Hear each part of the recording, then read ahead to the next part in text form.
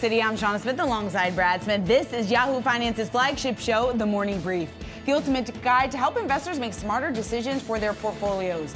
We are tracking early session volume while bringing you today's top market themes and elevating Yahoo Finance's most popular newsletter. That's right. We've got a busy show for you this Tuesday morning. Of course, some big themes that we're going to be tracking. Of course, the stock futures falling after a losing day on Wall Street. The rally is going to be put to the test as investors get more clarity on potential rate cuts. We'll hear more Fed fodder from Fed Vice Chair Michael Barr later this afternoon. And Fed Chair Jay Powell is set to kick off 2 days of testimony on Capitol Hill Wednesday. There was one way that I summarized this in alliteration for folks out there. We're tracking Bitcoin bullishness out there as well, and then additionally the bullseye in the market. We'll get to all that. There we go. We got jam-packed a couple of days for you, but let's kick it off with what we are also seeing here on the political realm, because we have potentially market-moving events in focus this week. Voters in 15 U.S. states are heading to the polls on this Super Tuesday. Now, President Biden is going to deliver his State of the Union address on Thursday. And we're also going to cap the week with the jobs report that's out Friday. So let's get right to it. The three things that you need to know.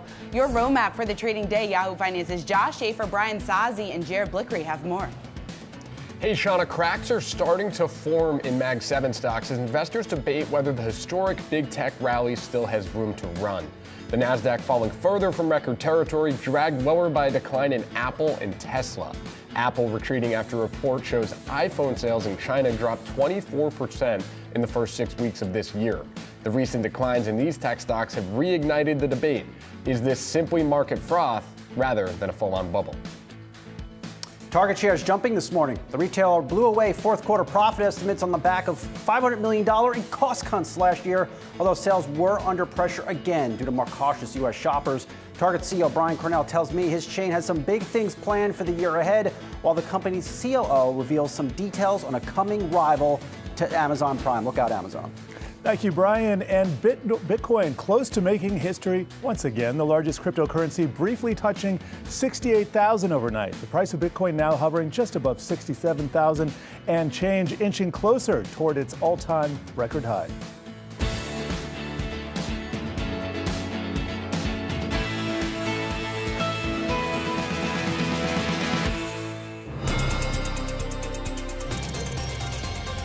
Getting to our top story of the day, cracks forming in the Magnificent Seven. The seven largest tech stocks by market cap have accounted for about half of S&P 500 gains so far this year, but we're seeing some weakness in the rally as investors question whether or not markets are in an AI-fueled bubble. This morning, we're seeing shares of Apple and Tesla pull back on weakness out of China. A report from Counterpoint Research reveals Apple sales in China fell 24% in the first 6 weeks of the year.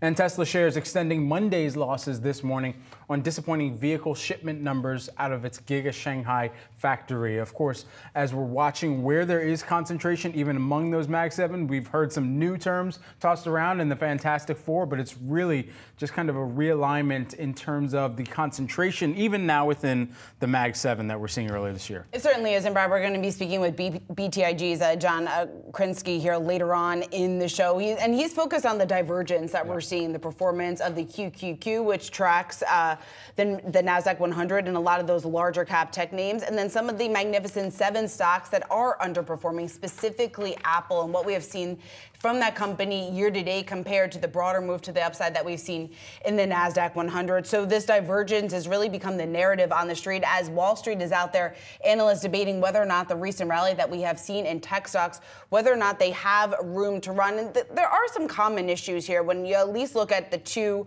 underperformers since the start of the year with Tesla and Apple. Both of those stocks under pressure once again this morning, and for the same reason that has been plaguing these two stocks over the last several months, and that is weakness out of China. Yes, we had the China sales number drag on Tesla yesterday. It was one of the worst performers within the S&P yesterday, and then we had the news out today, the latest numbers out, or the latest reports of numbers out on iPhone sales. That is dragging Apple stock lower here in the pre-market. So year to date, you're looking at at that underperformance, with Apple off just about 9%. Then taking a look at the one-year performance, a bit of a different picture. So a lot of the focus here on this debate is what we have seen since the start of the year and whether or not that outperformance within Apple and Tesla that we got accustomed to in 2023 is now in the rearview mirror. Yeah, one of the huge things we're going to be tracking over the course of this week as well is, and especially within that China type of kind of thread that we're tracking here, is the quarterly results, I think, coming out of Broadcom too. That's going to be amazingly important, and here's why. That's one of the companies, if you look up S&P 500 companies that actually have the largest exposure on a revenue basis to China, Broadcom sits at the very top of that list, followed by Intel. You've got Applied Material and Lam Research as well. So all of these things considered in what we're seeing with China, and it could be a differing as well here in terms of the consumer environment in China and what they're buying into. You mentioned handsets, you mentioned vehicles even, and both of those impacting Apple and Tesla versus some of the B2B sales on the chip side. And that's where we're going to get a little bit more of, on the semiconductor space, a little bit more of a read through out of what those purchase agreements are looking like out of the Asia Pacific region with Broadcom too this week. Also, let's pivot to the bullseye here. Target hits a bullseye this earnings season. Retailer posting a big profit beat in its quarterly results. Cautious consumer spending more this holiday quarter thanks to lower markdowns, and shares, they are up by 9.5% on the results this morning here pre-market. Yahoo Finance Executive Editor Brian Sazi here to break down the quarter for us. Hey, Sazi. All right, thanks, guys. Why are you seeing stock, shares of Target really rip higher here? The takeaway early going is that Target is a better run retailer compared to 1 year ago. The company's inventory fell 12% year over year. They stripped out $500 million in costs from their cost model last year. Those are good things. Margins were up. But important to note, this was another quarter where a cautious consumer continued to pressure sales for Target. And I caught up with Target COO Michael Fidelki. He talked to me about those pressured sales and what the company has planned. And even within our fourth quarter, where, to be clear, we're not satisfied with the top line. We won't be satisfied until we see strong positive comps. That's what we expect to deliver in 2024. I hear, Michael. I know the team over there is not really enthusiastic about down sales. The key for Target stock to work and what the market is pricing in this morning is return to growth. Now, I also caught up with Target Chairman and CEO Brian Cornell. He says, Brian, we are going back to growth mode this year. I put that question to Fidelki, and he said, guys, it might take into the middle of this year for sales to pivot. Of course, Target will be comping lower sales or just going up easier against easier sales comparisons versus last year when sales were declined. So just by extension of that, maybe a little better consumer mindset, sales should start to be growing into the holiday shopping season. So that's good. All that said, I'm over earnings already. I think the big story is what this company presents at their New York City Investor Day later today. I would be on the lookout for them opening up a large number of new supercenter stores. Cornell and Fidelki didn't want to front-run me or front-run their news by telling me how many stores they plan to open up, but an early theme from retailer earnings, these companies are back to opening stores, but also this Amazon Prime killer. Now, I wouldn't say it's going to be a killer, and I would actually be concerned on how Target can stay competitive in this environment. Looking across the landscape, Shauna, we talked to Walmart CFO John David Rady on the day where they made a big deal for Vizio. Walmart Plus is a program that is out there. It has got off to a very good start. Walmart has content, has a tie-up with Paramount Plus, has the same-day delivery, and now is about to have Vizio. You look at Costco, you pay for membership each month, you get amazingly low prices. And of course, Amazon Prime, amazing delivery service, content, assortments of other things you get under Amazon Prime, discounts at Whole Foods, which is a favorite for me. So I think Target really has to come out here at this Investor Day later today because there's a lot of enthusiasm on this plan. Maybe Target charges $100 a year. Whatever it is, they have to deliver more than just getting people to pay up for some form of membership to get products to your door quicker. Yeah, I'm curious, Sazi, because we have all talked about this in the past, just why hasn't Target come out with a product like this earlier, right? There's been lots of talk about the fact that this could really be a driver here in sales in the long run. I'm curious, though, and I know a lot of this is just speculation at this point, but from the analyst notes that I know you have read very thoroughly over the last several quarters, and now that we actually have this announcement, right? What is expected to be included? And I guess how big will it really move the needle when it comes to sales? Well, I'm glad you asked that because I used to be an analyst covering retail stocks. So let me get into my head. On a day like this, I'm thinking, Costco raking in millions of dollars on membership fee income. Target's going to do the same. Earnings going to blow out of the water for the next 20 years, whatever it is. Well, slow your roll. That doesn't necessarily how this works. There's a lot of competition for memberships. And if you have an Amazon Prime membership, do you want to pay for a Target? And do you want to give up your Costco membership to pay for a Target membership? I think very important for Target to have true success here to deliver a scaled up membership program where they're charging people real money each year, $100, $50, whatever it is. They have to do more than just offer great same-day delivery services. Do I get a free Starbucks coffee? What does the rewards, the overall value equation look like for a program like this? Because if they don't, it's going to fall flat on its face. All right, you heard it here first. But Saz, I do agree with you. It has to be those incentives. You have to make a reason in order to subscribe to Target because so many people are already, and I'm one of those people. I love my Amazon Prime. It's going to be hard to give it up. If this program offers me free energy drinks at Target, I'm down. I'm signing up today. Today, I'm signing up for all it. the Celsius you could drink. Sazi will be the first customer here for that membership plan. All right, Saz, thanks so much for breaking that down. Keep it right here on Yahoo Finance. Make sure to stick around. We've got Brian Zazi's conversation with Michael Fidelki. He's Target's Chief Operating Officer and Chief Financial Officer. That's coming up later on this morning, 9:40 a.m. Eastern Time. You won't want to miss that. All right, well, the Nasdaq 100 futures edging a bit lower this morning. The Magnificent Seven stocks moving in a number of directions here. Tesla and Apple trading to the downside. You're looking at some pressure here. NVIDIA, though, continuing its upward trajectory. So what does this tell us about the market rally and where we go from here? We want to bring in Craig Johnson. He's Piper Sandler's managing director. Craig, it's great to have you here. So the big debate right now on Wall Street, whether or not the massive rally that we've seen in tech, if it still has room to run or if we're starting to see a bubble form. What do you think? Well, what we've been publishing and what we've been talking about is that this is a market that needs to ultimately sort of digest some of these gains. And what we've been talking about is that this market enters an HLTR, or a high-level trading range, where we end up consolidating. And we think that this sort of consolidation is a normal sort of price action that you see, not only after having a very big run in the market coming out of Q4 of last year, but also what you typically see in election years. Markets end up consolidating ahead of elections. And again, we think that'll probably be the case.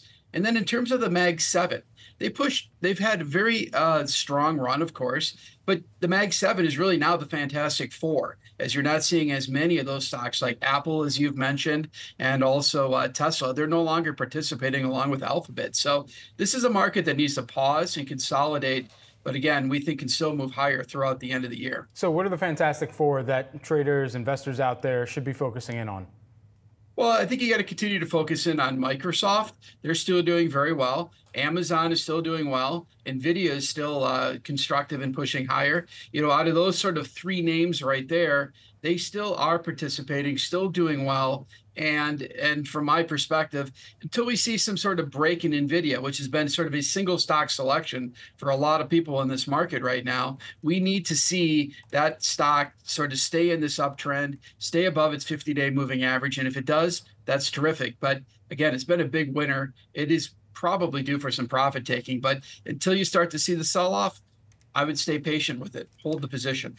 Craig, what about the fact that so much of the market's gains here over the last 18 months driven by only a handful of stocks? We talk a lot about that concentration, the risk that can potentially portend here for the broader market. What's your read on that, given where levels and valuations currently are? Well, we look at this sort of concentrated market. It's been great. It's pushed everything higher. That being said, we think the Mag 7 is going to become the Lag 7, as they're going to end up consolidating in here. And you're starting to see that happen with Apple consolidating and some of these other names. And I think at this point in time, we're going to start to see a broadening out of this market. And this broadening out of this market happens when the market corrects.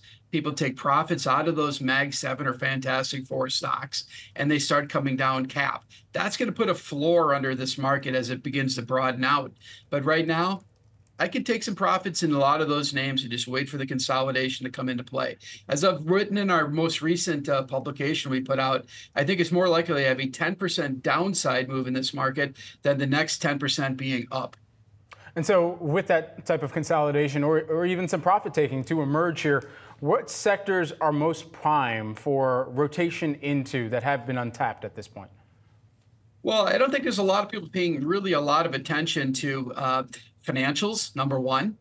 There's obviously been some weakness there, but if you go through and you look at all parts of financials, not just the regional banks or the money center banks, but some of the asset managers and some of the asset plays, you continue to see some pretty good looking charts sort of beyond just the banks. So financials would be one area. The second area would be services. companies like Accenture that will benefit and participate in consulting services for AI, because there's a lot of CEOs that just are not familiar with what's going on with AI or how it's really going to impact their business. There'll be a lot of consulting work done there. And then lastly, tech outside of the Mag 7 still look very good. I often say to people, if you want to go down cap, trim your Apple and buy IBM, because IBM is breaking out of a 14-year base on the charts, and it's looking like it's going to be a better outperformer than Apple at this point in time. Craig, when you looking ahead to tomorrow and Thursday, what we could hear from Fed Chair Jerome Powell, obviously not expecting to hear anything material in terms of the plans to potentially cut rates, but do you think the market is still being a bit too optimistic with the 3 rate cuts expected before the end of the year? 3 rate cuts is certainly possible. If I go out and look at the world interest rate probabilities, that appears to be possible. What is happening, though, is you just keep pushing these out a little bit further. Some of the economic prints that have been coming through have been stronger, a little bit more constructive, and hence you're seeing these rate cuts getting pushed out. 3 are still doable. In my mind, I kind of think that in the June to July meetings is probably when you get your first cut. And then the question is going to be, do we get a cut and then a pause? And so that's what everybody's going to be listening for from the Fed coming up soon. And then also, is there any change in sort of hawkishness? I don't think at this point in time the Fed can raise rates. I don't think that's even a question. So it's got to be a cut and a pause, or a further push out and then a cut. But right now, 3 is still reasonable. Craig Johnson, Piper Sandler Managing Director. Thanks so much for taking the time here with us this morning. Thank you. Certainly. Well, Bitcoin hovering just under $68,000 this morning with all-time highs in sight. Yahoo Finance's Jared Blickery joins us for a crypto breakdown. Hey, Jared. It's happening, Brad. Finally, Bitcoin about to eclipse its record high, all but in the books right now. Here's the price, $67,524. Depends on which exchange you're tracking. Yahoo Finance uses a blended mix of a bunch of different exchanges, and right now, I believe the all-time high is just short of 69,000. Here are here's the existing record high back in late 2021, and you can see it's been a long time coming here, just over 2 years, and we are finally at the inflection point. Just want to point out that Ethereum also on its heels, a little bit lower relative to with respect to Bitcoin's relative all-time highs, a little bit lower in Ethereum, but still nevertheless. The 5-day gains here in a lot of these tokens are just mind-blowing. Here's a 5-day look, and you're going to see some of the smaller tokens finally showing some signs of green here. Here's Shiba Inu up 141%. We had a little bit of a flash crash overnight. I didn't see it in this blended exchange look that we have here on Yahoo Finance, but nevertheless, that's a report I was seeing. But when you see smaller tokens like this and Dogecoin up 31%, really gives you a flavor for the risk-on environment that we're in. It's not necessarily a good thing because these things can end very abruptly. But here's MicroStrategy. Again, this is only over the last 5 days. It is up 67.5%. That is a heck of a chart right there. And let me just show you what it has done with respect to Bitcoin, because MicroStrategy could be considered a levered bet on the cryptocurrency. Here's the GBTC Grayscale Bitcoin ETF versus MicroStrategy. MicroStrategy here in cyan has exploded 87% over the last 7 days to Grayscale's 30%. I'm just using Grayscale as a proxy for overall Bitcoin. And you can see until recently, they were closely tying to each other, pretty much neck and neck there.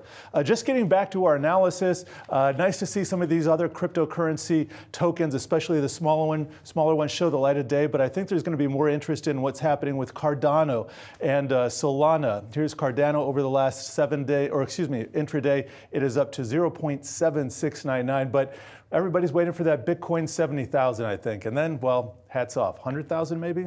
Maybe, just maybe, to quote Dr. Seuss. Guys, coming up, shares of EV maker NIO trading to the downside this morning after reporting Q4 results. We'll bring you the numbers after the break.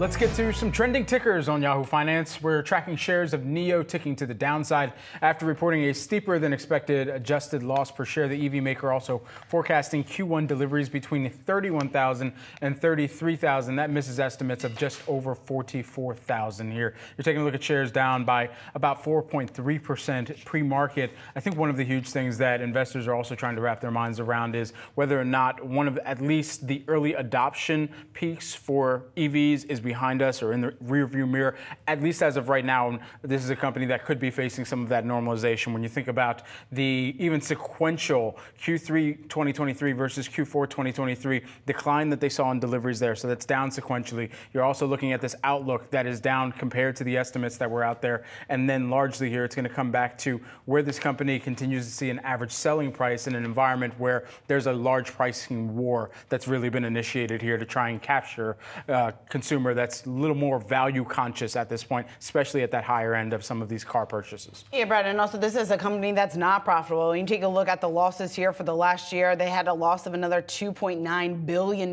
So it's an extremely competitive market. They're being forced to lower their prices in order to drive sales. That's pressuring margins. Yes, margins did improve, but they were lower than what the street was looking for.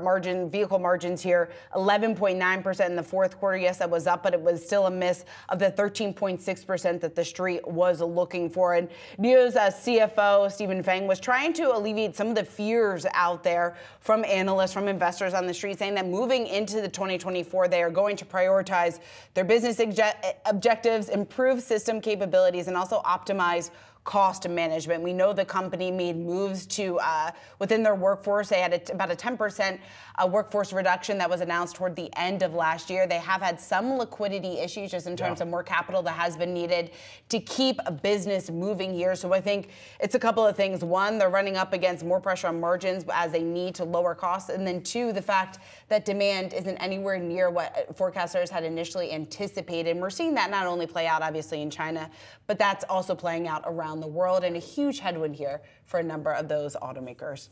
All right, let's take a look at another trending ticker that we are watching, and that is GitLab. Shares sinking in the pre-market, off nearly 20% after the company forecasted full-year revenue of $725 to $731 million. That was below the street's expectations. Now the company's guidance for adjusted earnings per share also coming in below what the street was looking for, but it might not all be bad news. Just when you're looking at a 20% drop in the stock, you're asking what the heck is going on. But Mizuho, their analyst there that covers the name, was out saying that yes, this was a bit disappointing regarding the company's guidance, but he's saying it is time to ignore the noise. He believes GitLab is oversold at these levels and remains confident in the company's ability to grow. He's got a price target of $75 a share. But yes, we are seeing some of that excitement that we've seen play out in shares of GitLab here over the last several months. As they disappoint on that guidance, we're seeing a huge impact on shares. Yeah, development security operations platform here. And by integrating AI, they're saying,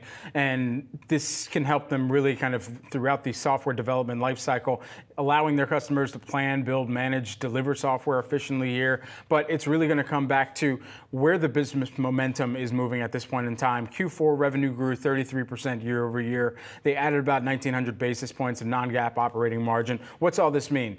For them, that signals consistent execution across the business. It's a larger question as to where within this broader kind of lifespan as well, these milestones are contributing to the broader kind of responsible growth that they've been really trying to not just initiate, but continue to message to Wall Street and the analysts covering the stock as well. Yeah, and again, shares have soared just about 45% this year. You take that into account, and that's why we're seeing such a reaction to that disappointing guidance number here out before the bell. All right, we'll keep right here on Yahoo Finance. Much more coming up. We've got the opening bell on Wall Street. We'll be right back.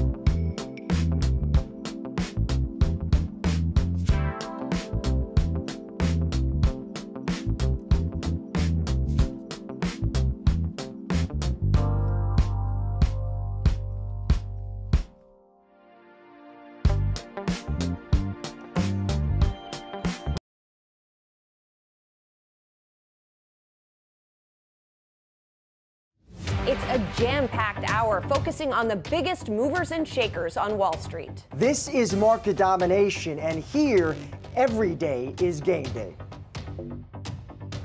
We have 1 hour left until the market close. It's game time for investors to make their final plays. The clock is ticking, and we've got you covered with our quarter-by-quarter playbook. We're bringing you in on all the market action. With step-by-step analysis of our biggest trending tickers. And expert insight into the day's biggest headlines. We'll bring you the closing bell and get you to the finish line. This is Market Domination. Tune in daily from 3 to 4 p.m. Eastern.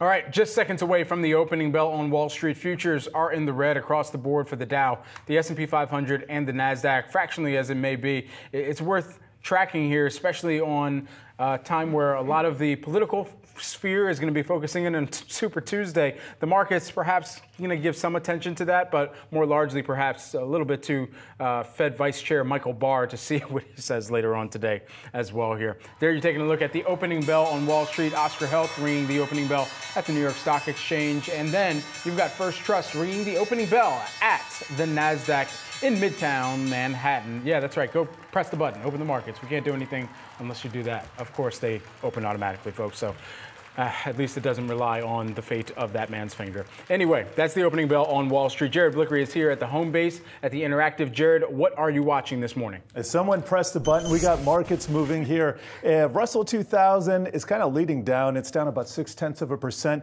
Nasdaq down 0.8, so actually that's the leader now to the downside. And the Dow, the least bad off, it is down 0.25 point. Now, in sector action, we were tracking utilities as one of the leaders yesterday. It's number 2 today, behind staples. Also have healthcare leading here. Those are the only 3 sectors in the green. Arguably, that's a little bit defensive, so it seems like kind of a risk-off start to the day. Have to see how it finishes, but tech here. Tech is taking it the biggest hit to the downside. That's down about 1%, followed by communication services and consumer discretionary. So the mega caps here, the 3 mega cap sectors are getting hit the worst, and here's what it looks like in the Nasdaq 100. Well, NVIDIA, record high, same story, different day, but Apple has been breaking down here. It's down 2.25%. Let's take a look at the recent price action, and I think a 3-month chart kind of tells you what you need to know. We're holding 180, and then we slipped down, and the next support level got a little bit below that to see where we're going to go next, and probably looking at, what is that, 160, 175, we'll have to see there. Nevertheless, let's take a look at the leaders index here, and we can see in the forefront, well, we got some bond action followed by aerospace and defense, small oil just barely in the green, but looks like Chinese stocks taking the biggest hit to the downside. Those are down 2%. Korean stocks also taking a little bit of a hit, guys.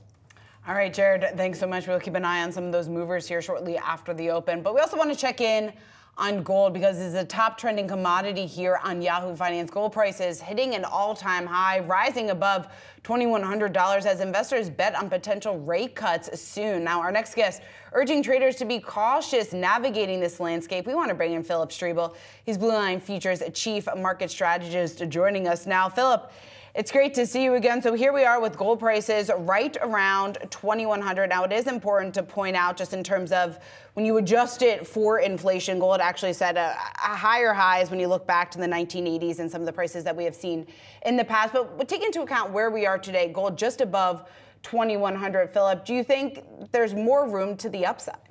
Oh, I think so. We've got a perfect storm brewing at the gold market with opportunities in silver. I mean, we're $150 above the February lows. You've got U.S. and European inflation data that's been weakening, and the prospects of the Fed, the ECB, and the Bank of England all to have interest rate cuts are rising. So in May, we're expecting about a 23% chance that the Fed will cut rates. You go out to June, it's about a 65% chance. But I really think kind of the details of this gold rally, because if you look when we took off, it was basically Thursday near the close is when gold futures really started to get their legs. And I think that there's another regional bank crisis that's kind of lingering in the background. Since that close on Thursday, New York Bank Corp has been down 38%.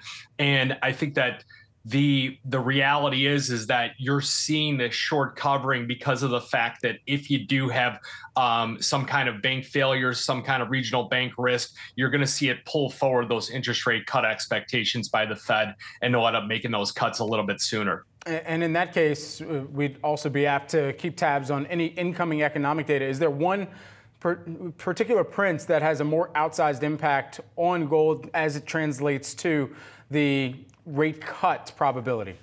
Well, of course, it's going to be the jobs number on Friday. If we see any number that's below 200,000, I think that will expedite the prospects of the interest rate cut. The last number was about 353,000, so it blew the socks off. That's when we saw prices come down. But I believe that some of these seasonal factors have come out of the market here as far as the job market.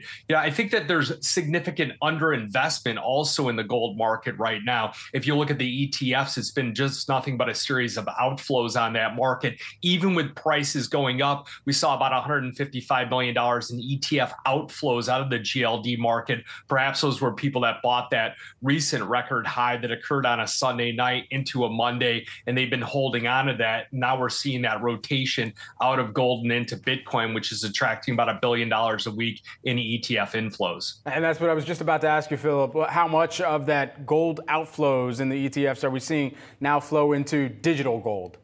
Yeah, I mean, and the reality is that I think that there's a place for both physical assets and also digital assets in people's portfolios. I think that it'll help them against, a macroeconomic backdrop here that is starting to waffle a bit. And then also it will help with the purchasing power going forward. So I think it's a play for both portfolios. If you look at when the GLD started about 2004, over the course of the next 7 years, those ETF inflows that went into that asset class took gold from $400 an ounce on up to a record high of about $18.50 an ounce. That's why we believe that with the way the ETF is setting up for Bitcoin, we could easily see $100,000 Bitcoin at the end of the year, and perhaps 2 and 3 years out, $250,000. Phil, what do you think the price of gold looks like a year out?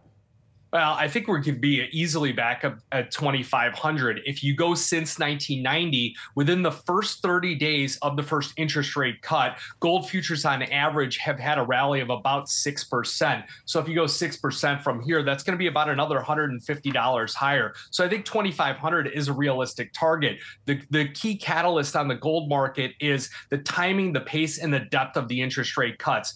The Fed has really two options. They go slower and sooner, start in March, or they got to go faster and later, starting in June. And if they do that, that's where things can really get a bit haywire on the gold market. And I think that, again, with the gold-silver ratio sitting around 89-90, that you could see a really aggressive move on silver higher. Since you mentioned silver, what's going on with the level of resistance, this thick area, as you define it, in resistance that's taking place within silver?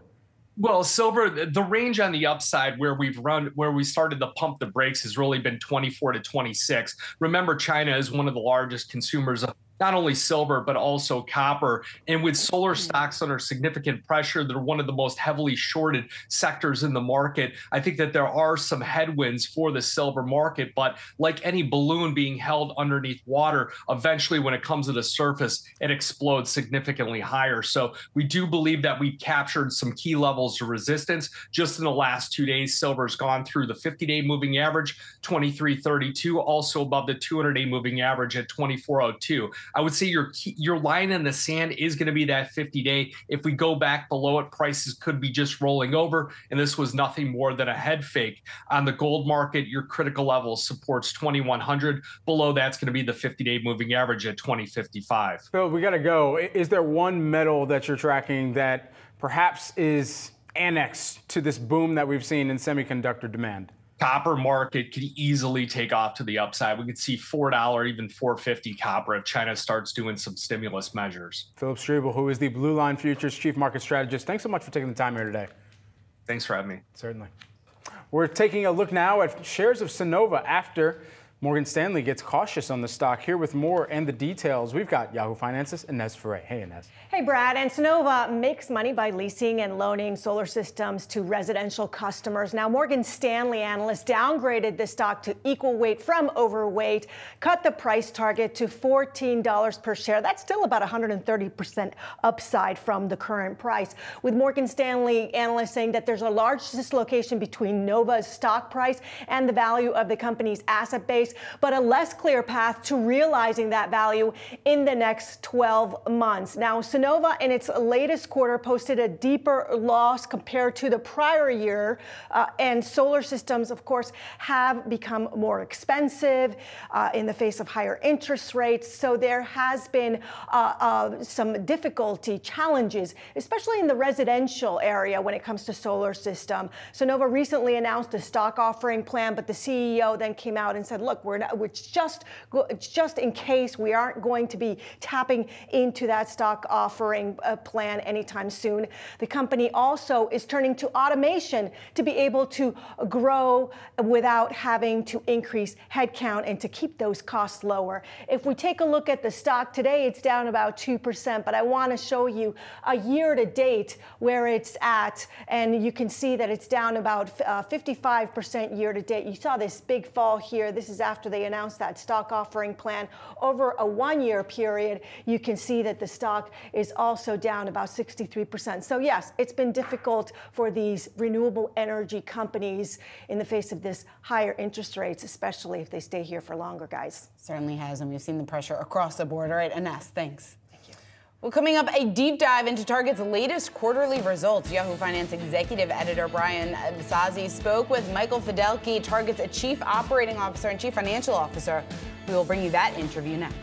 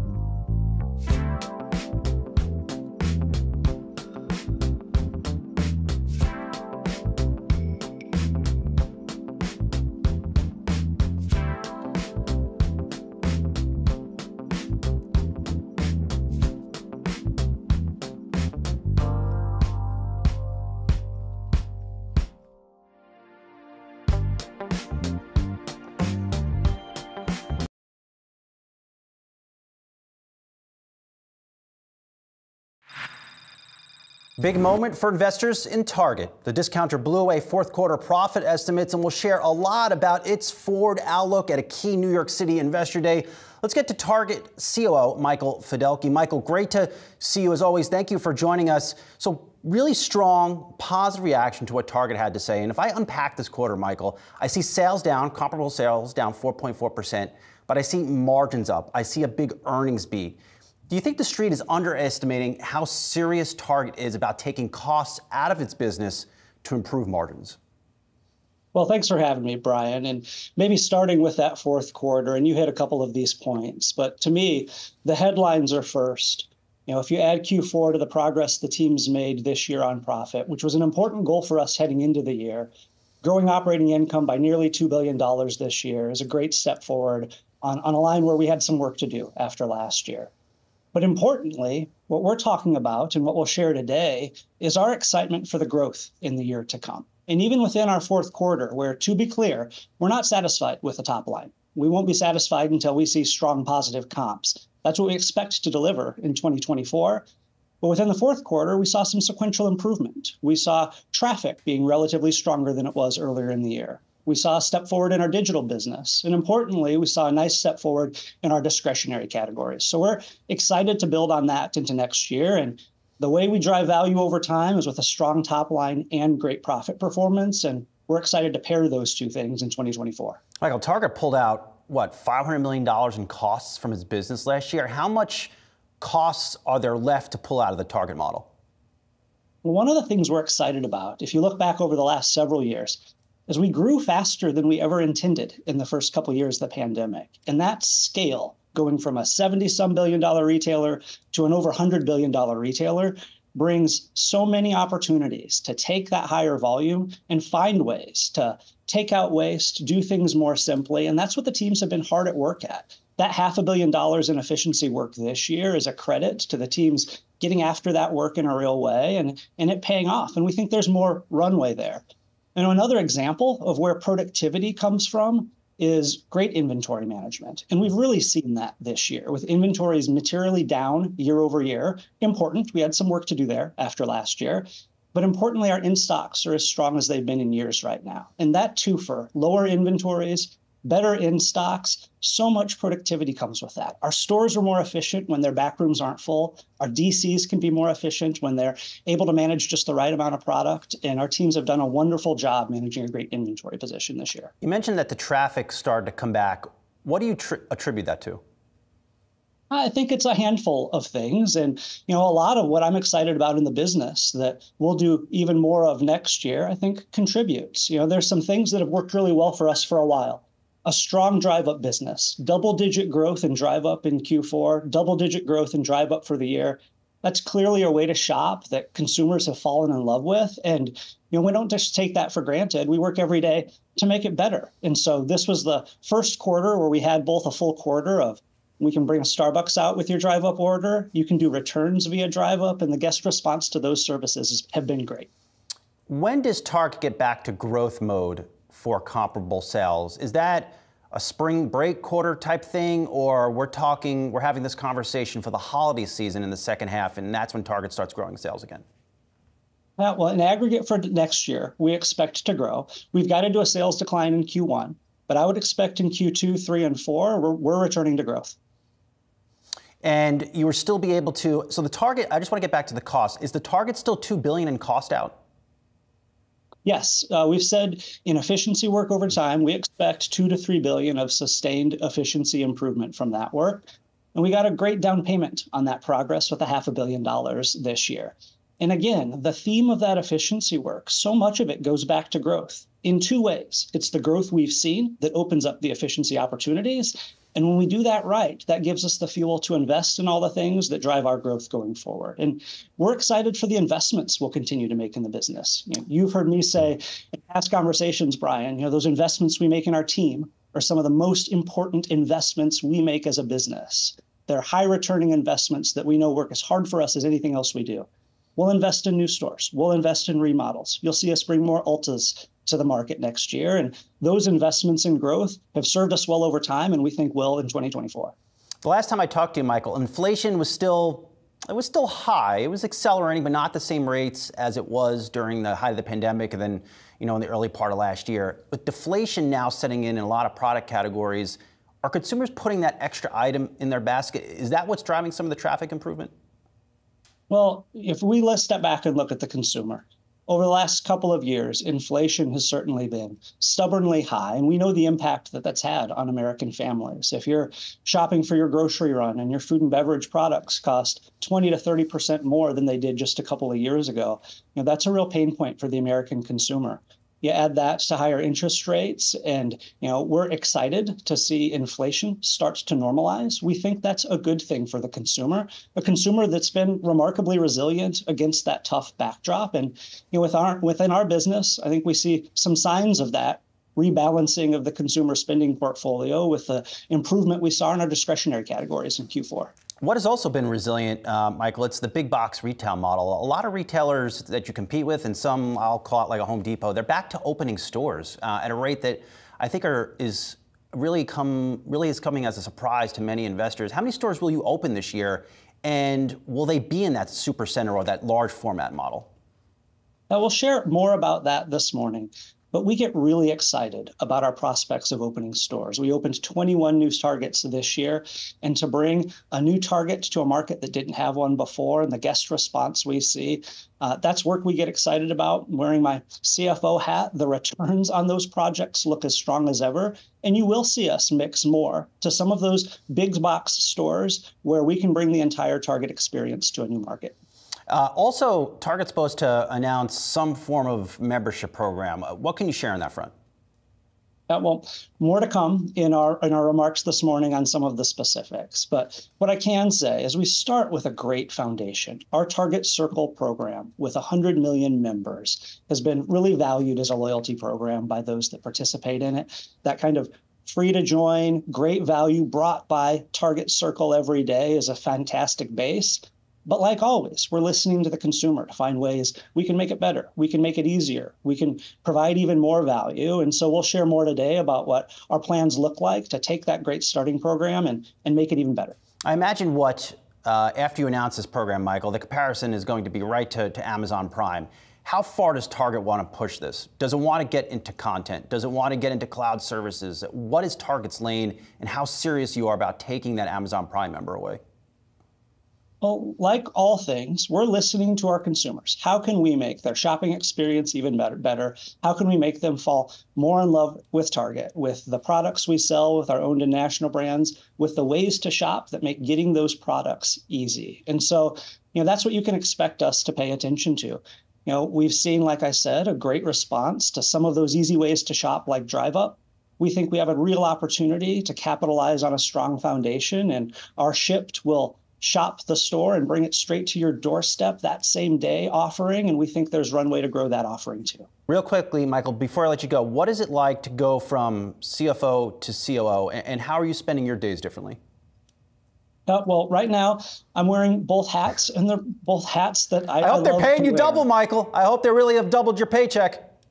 The thing that I'm excited about, and my finance team would tell you this is true, is nothing fills my cup more than spending time with our teams in the field, in our stores, in our distribution centers. And so as I step into working with the operations team even more, it's a chance to get to do that day in and day out, even more than I have in the CFO role. And I couldn't be more honored to be leading an incredible team. Well, you're getting an email from me, Michael, after this weekend. I order Starbucks delivered to my car because I did not realize you had that service. So some feedback from me is definitely coming. But good luck at your Investor Day. Michael Fidelki, Chief Operating Officer and Chief Financial Officer of Target. Always good to see you. We'll talk to you soon. Thanks, Brian. All your markets analysis straight ahead. Stay tuned. You're watching Yahoo Finance Live.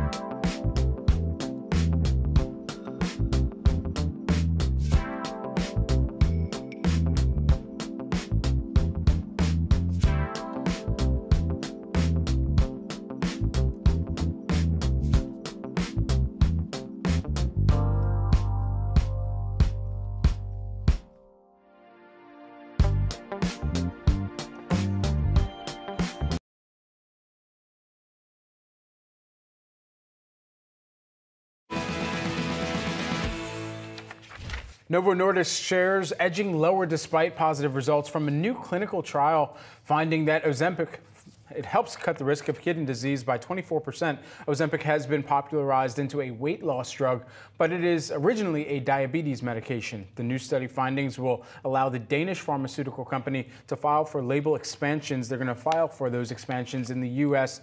and Europe here. The company noting that the headline results from the kidney outcome trial FLOW is what it was called. And the announcement today essentially just follows the decision to stop the trial early due to efficacy. That was announced back in October of 2023. Yeah, the reason why we're seeing some pressure on the stock here this morning, you might be scratching your head asking why. It's because those results, a 24% reduction in risk of kidney disease-related events, was slightly below what investors' expectations were. This is according to Citibank and according to Jefferies, which is why we're seeing some pressure on the stock this morning. But overall, the positive results of this trial here, the fact that it did reduce events by about 24% is just the latest here in the indication of this drug, Ozempic, being used beyond type 2 diabetes and being used beyond obesity. So even more use cases for this drug. Obviously, the thought here is that this is going to drive even more demand for Ozempic. And we have seen Ozempic have a real impact on Novo Nordisk shares, just to say the least. It's now the most valuable European company here, Europe's most valuable listed company last year. Shares are up another 20%, I believe, 22% since the start of the year. So we have seen a massive rise in the stock. Of course, the focus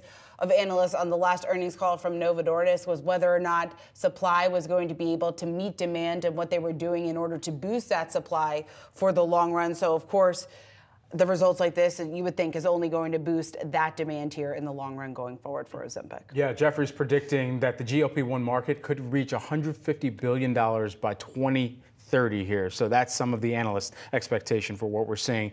And of course, a few of those companies powering those solutions to the market.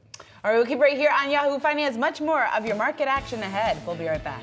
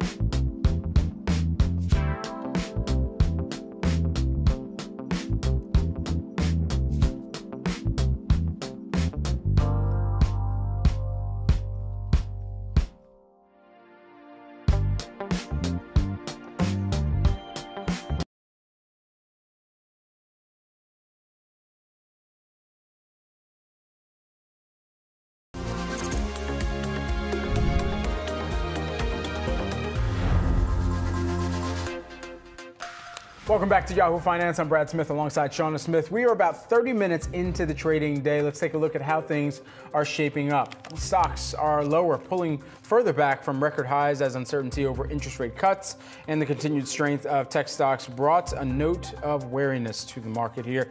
Meanwhile, Bitcoin is taking center stage, surging past 68,000, and we'll see if it can hit a new all-time high today here as well. All right, let's take a look at some of those individual trending takers. First up, Alibaba, investing in Chinese AI startup Minimax. Now, this is according to Bloomberg. Minimax has secured funds from Alibaba and other investors at a valuation of over $2.5 billion. Now, Alibaba emulating moves of companies such as Microsoft in betting on artificial intelligence, this being Alibaba's second major deal in this space this year that it's spearheading. You can see the move up just about 0.7%. And taking a look on the earnings front, Stitch Fix shares under pressure after the company delivers a wider than expected loss per share in the second quarter. Stitch Fix also slashing its full year outlook, while guidance for the third quarter disappoints Wall Street's expectations.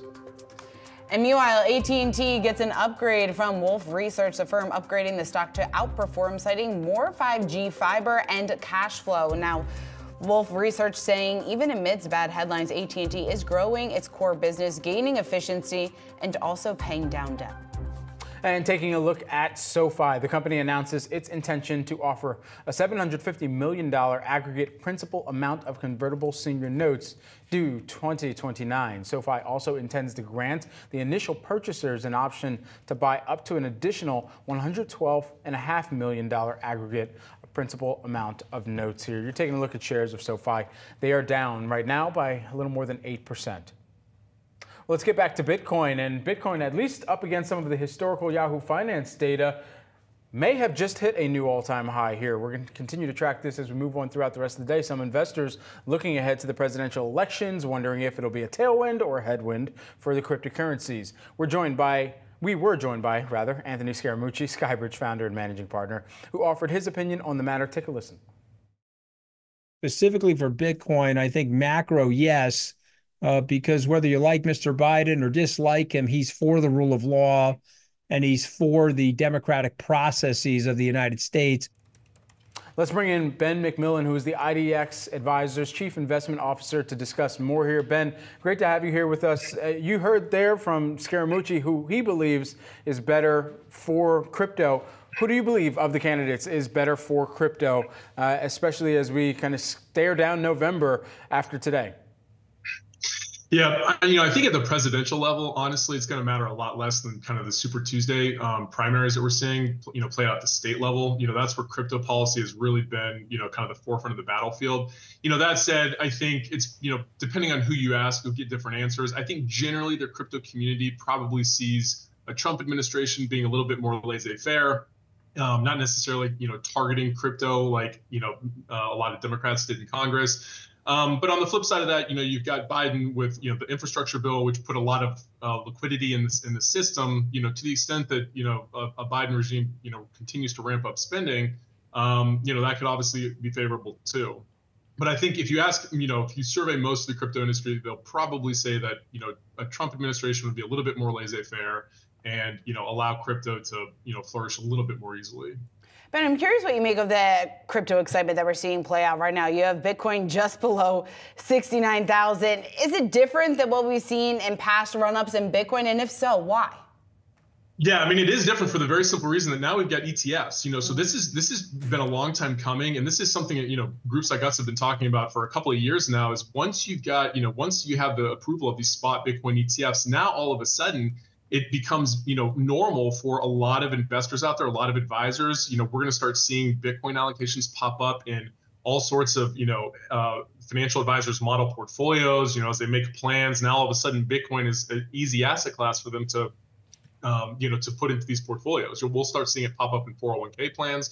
And so this is important because this onboards a whole swath of an audience that otherwise, probably never would have really touched crypto. If you go back to kind of the midterms a couple of years ago, it was still largely the domain of, Coinbase, buyers and sellers on Coinbase. It was difficult to hold it in something like an IRA or a 401k plan.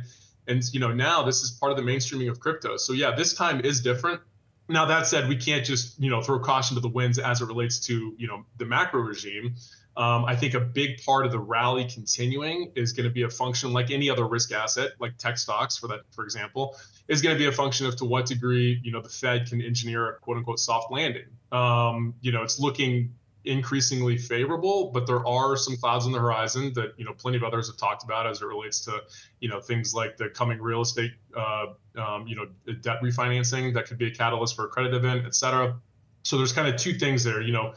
Like I said, Bitcoin, the approval of Bitcoin ETFs is a structural tailwind that I think we're going to see the benefits of for years, but that doesn't mean it's not going to continue to be a volatile ride. And I think in the near term, it's what does the macro picture look like? We're likely going to see a new all-time high here today for Bitcoin specifically. What is the significance of this all-time high versus what we saw in November of 2021? Yeah, I think this time you've got more breadth behind it. I think also when back to when you look at the political landscape in general, I think politicians were a lot more anti-crypto a couple of years ago. The kind of the prevailing narrative was it's only used for money laundering and illicit transactions. That's been proven to be not only categorically false, but I think more importantly, you started to see more and more politicians come out, and this is in part a function of the robust lobbying effort on the crypto community, but more politicians recognize that now this is potentially a source of jobs. This is a source of innovation, which frankly, America at this point in our growth cycle, can't, turn our backs on. And so, that coupled with, like I said, kind of this broader, landscape of buyers coming into the market from off the sidelines through these ETFs, this is a lot stronger tailwind, I think, than we saw a couple of years ago at all-time highs, last time around. Ben, looking ahead to just next month when we're expected to have the Bitcoin halving, how big of a catalyst do you see that being in the near term? Yeah, so the halving has gotten a lot of attention historically, and it has mattered a lot historically. But remember, at this point, roughly 95% of all Bitcoins that are ever going to be mined are already in the ecosystem. So the halvings matter less as time goes on. Now, that's not to say it's not going to have, no impact. It's certainly going to have an impact, particularly for the mining community. It is going to, restrict supply that's coming online or the rate of supply that's coming online. So that, just back to economics 101 is again going to provide a nice tailwind for further upside price movement. But again, we're talking about kind of the next 5% of Bitcoin coming on the market. So I think investors psychologically are used to price action being positive kind of going into the halving and then for several months afterwards. This time around, we also have the additional catalyst of the Bitcoin ETFs, which is huge. So I expect the halving to be kind of, moderately accretive, but not nearly as important as it has been historically. Ben, just lastly, while we have you here, we're staring down a record year for elections internationally here with 60 plus countries headed to the ballot boxes for vote. For cryptocurrency, are there specific regions where you believe that the digital currency adoption is on the ballot and Bitcoin or, some of the largest coins out there are certainly going to have a key time to watch here, or perhaps see the most adoption rate thereafter some of those elections? And which regions would you be watching most notably? Yeah, I mean, what's interesting as it relates to global elections is, El Salvador is a perfect example. Here's a small, emerging economy that just decided to kind of throw in their lot with Bitcoin as a simple kind of set it and forget it de facto currency. And, price appreciation aside, I think that's kind of a compelling model that I would fully expect to see more countries adopt. I could see African countries starting to adopt that model, others Latin American economies start to adopt that model. The other thing as it relates to global elections is, again, let's look at Latin America. Historically, Venezuela, going all the way back to the very inception of Bitcoin, Venezuelans were big buyers of Bitcoin for obvious reasons. They had to protect against capital controls and hyperinflation of their home currency.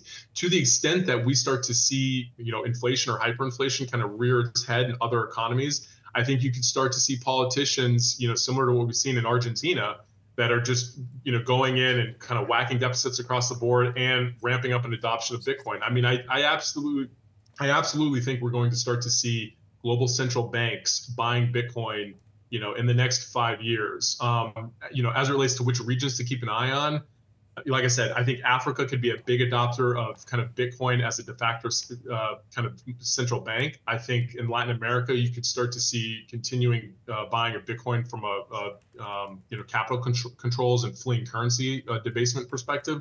And then, of course, we can't ignore China. I think CBDCs is the last place to keep an eye on. Even here abroad, even here domestically, but China has been kind of a prime example of a government launching a CBDC, a central bank digital currency, with the explicit goal of controlling their population. So there's pros and there's cons. A lot of people are very concerned about CBDCs as it relates to the privacy perspectives. I think those are important concerns and considerations, and I think that's the third piece of kind of across the globe to keep an eye out is countries adopting Bitcoin as kind of de facto currency, citizens using Bitcoin to flee their home currencies, and then countries pushing CBDCs as a mechanism of digital currency and potentially control. Ben McMillan, great to get your insight here. IDX Advisors Chief Investment Officer, as we have Bitcoin hovering just above 68,000. Thanks so much, Ben. Well, the biggest primary day of the year, Super Tuesday, kicking off today. Voters in 15 states and 1 territory will be heading to the polls to vote in presidential primaries. It's bringing Yahoo Finance's Rick Newman to discuss what this means for the market. Rick, how should investors be making any adjustments to their portfolios at this time? Making no changes to their investments at this time, but paying attention because what's going to happen with Super Tuesday is we're basically just going to jump from the primary elections to the general election, barring any major surprises. And the only possible surprise is that Donald Trump does not end up as the de facto nominee on the Republican side after today. He will probably win. He won't get enough to actually have the delegates he needs to clinch the nomination, but he's going to be so far ahead that many analysts think the only other challenger on the Republican side, Nikki Haley, will basically drop out within the next few days, assuming this goes as planned. And then we have Biden versus Trump, and we're just going to get to the general election sooner than we do in some election years. And I think this is going to start to matter for markets as we get into late summer and fall, which is when, look, everybody's focused on what is the Fed going to do? Are stocks overbought? Are they overvalued and so on? But as we get within 2-3 months of the election in November, investors are really going to have to start focusing on major differences between Trump and Biden. This involves what's going to happen to individual tax cuts that expire at the end of 25. What about the corporate tax rate? What about Trump's trade agenda? He wants to impose more tariffs on imports. So for sure, investors are going to be paying attention to this as we get closer to the election. And we're going to get to an important step probably this week, which is that we get beyond the primaries into the general election. Rick, I'm curious to get your perspective just on Nikki Haley saying that she's going to stay in this race as long as she is competitive. What do you make of her strategy, her influence, and what that could ultimately mean for Donald Trump in the long run? Well, no candidate ever says, I'm going to drop out if I don't win. So they always say that right before they become uncompetitive and they drop out. Among other things, it just comes down to money. I mean, nobody wants to fund a candidate who has no obvious chance of winning. So I think Nikki Haley's doing a couple things here. First of all, she's a contingency candidate if something happens to Trump, and that's more likely than normal, given that he faces these 4 criminal trials. He's 77 years old. Who knows if he's going to stay healthy or stay out of jail. So that's one thing. But Nikki Haley is young enough. She is definitely running in 2028. By being sort of the last person standing other than Trump, she has set herself up pretty well for 2028. And then there's a lot of speculation about once she is no longer a Republican candidate, what will she do? And the choices she has are she can endorse Trump and basically just get on board, although she has indicated maybe she won't do that. She could also become a third-party candidate, which is a rather intriguing scenario because then you get into this question of if she is on the ballot in some states as a third party, who would she take votes from, Trump or Biden? And the early guessing is she might take more votes from Trump and sort of play the role of a spoiler, or she could just sort of go dark and sit this out without having much to say for the next 7 months. So she will probably withdraw, but she's still going to be a kind of an interesting wild card factor. All right, Rick, great stuff. Thanks so much for breaking all of that down for us. Of course, we will keep our eyes on the results as they trickle in. All right, thanks, Rick. Well, coming up, super micro shares are in the red following yesterday's surge. You're looking at losses at just about 6.5%. We'll speak to one analyst who has a possible warning about competition next.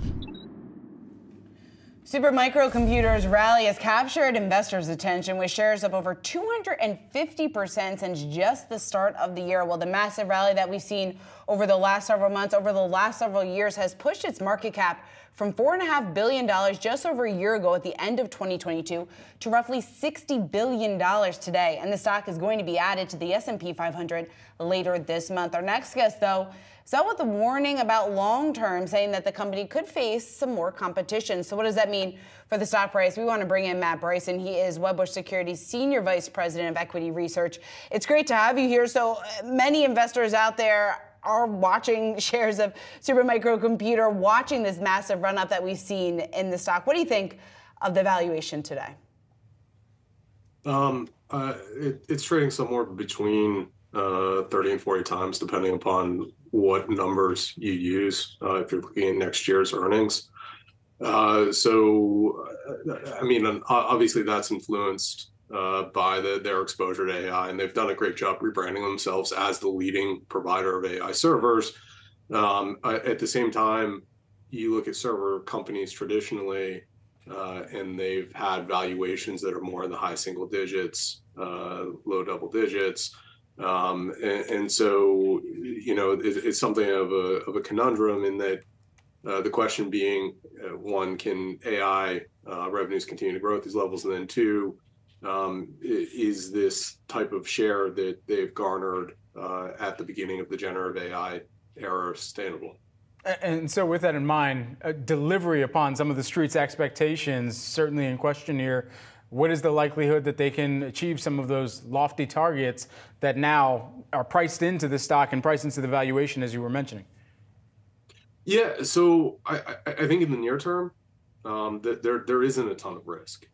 So Q1, it wasn't just Supermicro, or Q4, it wasn't just Supermicro who was exceeding estimates in AI. You saw the same thing from Dell. You saw the same thing for some of the Taiwanese ODMs. They all talked to strength in Q2. I mean, in Q1, sorry. And I think they have visibility in Q2. Backlog was still growing through Q4, even with sales lifting. So I think in the near term, there's still strong demand. There is still a shortage of NVIDIA GPUs, which means it's hard for share to migrate. And so you should get strong revenues, and Supermicro should sustain share. In my mind, it's more of a question, what happens back half of 24 and into 25, and that's still a bit away. And I'm curious, from an analyst perspective, how you're looking at this debate on the street of the AI bubble, and whether or not some of the names that fall under your coverage are being caught up within some of the hype.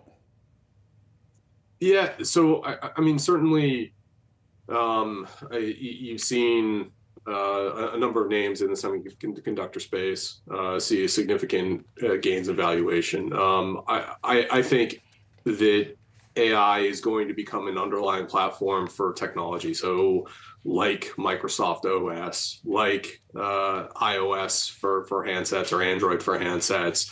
And so I think moving forward, there's a ton of value in AI. And so even with valuations having lifted, it's still worth investing in. I think the questions come down to how sustainable are our competitive advantages, and what's the shift in numbers moving forward. So you look at something like NVIDIA. I think with CUDA, they've created a moat, and we can argue about whether NVIDIA share can remain at 80%, or at some point they're closer to 50, 60%. But I think there's a history of semiconductor companies who enjoy substantial share within markets, and those markets being one or two players, like we've seen in compute, where it's been pretty much Intel with a bit of AMD. The question I think with Supermicro is more on the server side of things. You haven't really seen those 60, 70, 80% type share, market share numbers be sustainable. So historically, Dell has been the market leader at like 30%. And so can Supermicro change that paradigm? That I just don't know. Matt, there's also the risk of China, because you just mentioned AMD, the pressure that shares are under here early this morning on the fact that U.S. officials telling AMD that their chip that they made here to target the Chinese market is actually still too powerful. What's the impact that that is eventually, or is having right now, on the company's bottom line? Yeah, so AMD doesn't really have a ton of share in China. So I think as soon as the U.S. started limiting the ability of U.S. companies to support China's requirements in terms of getting their best chips into China, AMD was always going to be a significant advantage or disadvantage. So I think whether or not they can export that chip that's already been governed in terms of performance, I don't think it matters that much, because I don't think they were ever going to get a ton of share in China unless the U.S. lifted restrictions. With NVIDIA, it's a different story, right? NVIDIA has gotten CUDA into China. Again, I think that's a moat. It's hard for companies to move away from NVIDIA once they've chosen it. And so for NVIDIA, I think it was far more important that they got back into China. And it looks like they successfully have a chip that can ship into China. Now it's just a question of, what will their share levels look like given the restrictions on their chip's performance. Matt, great to get your insights on this, where we're already starting to see perhaps a little bit of profit taking show up in the tape, but still some lofty valuations out there. Matt Bryson, Wedbush Securities, SVP of Equity Research. Thanks so much. And coming up, bad news is piling up for Elon Musk. We'll give you all the details next.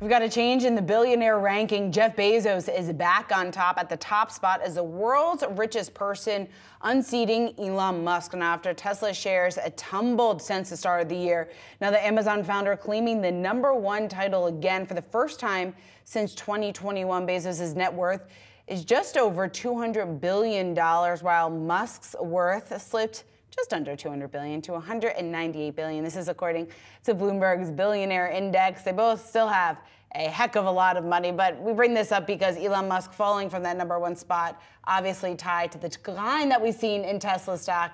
But, I mean, these are numbers you and I can obviously not even relate to. Yeah, file this away as good for them. They're still rich. But at the end of the day, I think for some of the pay package that Elon Musk has been in dispute about, of course, now with focus of moving Tesla to Texas from Delaware after shareholders had essentially challenged his pay package of $56 billion, saying that it was excessive.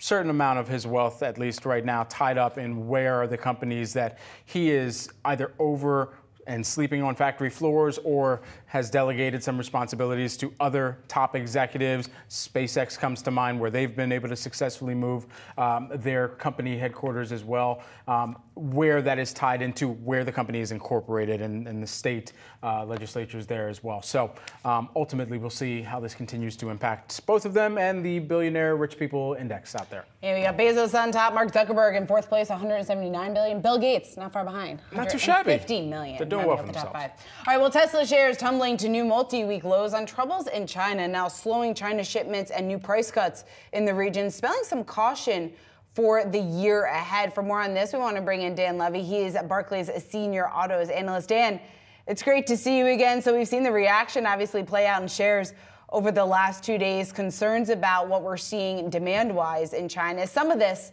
a bit overdone, or what do you think? Yeah, thank you, Sean, Brad, for having me. Look, I think what we're seeing playing out is the broader theme that we've been talking about into the year, which is that this is really a year about pivoting from supply constraints to demand constraints. And you're seeing that playing out in the EV market, where, and this is something we've been seeing in the back half of last year, especially, where you're seeing some questions on demand. What's the sustainable pace of volume? Look, the February data for Tesla in China was probably impacted by Chinese New Year. So, we don't want to look, we don't want to focus too much into that, but we are below consensus on first quarter deliveries, at roughly 450,000 units. And, look, in addition to, the dynamics around Chinese New Year, you have some slowdown in Fremont related to the refresh of Model 3. You have some issues with Berlin production around Red Sea delays. And just broadly, they're sitting on a lot of inventory. And so this, I think, underpins our more conservative view versus consensus deliveries. In 2024, we're at roughly 2 million. Consensus is 2.1 million. Just think that there's going to be some challenges on meeting some of the consensus numbers. Dan, we had continued to monitor, at least for, I want to say, a couple years now, a shift in sentiment from some of the consumers within the region towards other homegrown brands, and perhaps why BYD has been able to see their own successes within the region skyrocket and move past Tesla even. How much of it is tied back to that mindset as well? Listen, I think this is a key theme in the auto industry. It's the rise of BYD and some of the other domestic Chinese that have really figured out the cost dynamics. Tesla has actually fared okay in China. They've generally maintained in the BEV market, call it high single-digit, low double-digit market share, which is very respectable. It is obviously below where BYD is, where they've been pacing lately at roughly a quarter of the market. So I think there is still room for Tesla to grow volumes, even with BYD doing well. But it is a reminder that, of the regions where Tesla's competing, Europe, US, China is by far going to be the most competitive and the most intense. We've seen some price cuts lately, and that's where it's a bit trickier for Tesla versus other regions. Dan, have we still not seen the worst for Tesla when it comes to the pricing wars and the pressure that will likely put on stock? Well, there's probably more price cuts coming. This is what we're including in our model. Our view is that, probably continues for at least the first half of the year. We actually have pricing flattening out in the back half of the year. I would say one thing that you've seen change a little bit with Tesla is that, as opposed to last year, where there were sort of more open and wide price cuts from them, what we've seen really in the last, call it 6 months, is more, I would call it, discrete discounting, other forms of discounting. I think in the US, some of the large price cuts that they did last year were maybe not as stimulative of demand. This is why, they're constantly facing this question of elasticity of demand, because the price cuts really hadn't driven the type of volume that they maybe hoped for. And I think where you're maybe seeing a little bit of a pivot is holding the line a little more on pricing, rather than the approach last year, which was all we care about is volume. Remember the comment from Elon a year ago that we could theoretically sell cars at no profit, and that view has changed, that they're clearly being a little more sensitive around the margin line. Dan, thanks so much for taking the time here today, breaking down some of the key themes that investors are tracking around Tesla and the broader EV landscape. Dan Levy, who is the Barclays Senior Autos Analyst. Appreciate the time. Great. Thank you so much, Brad and Shauna. You got it.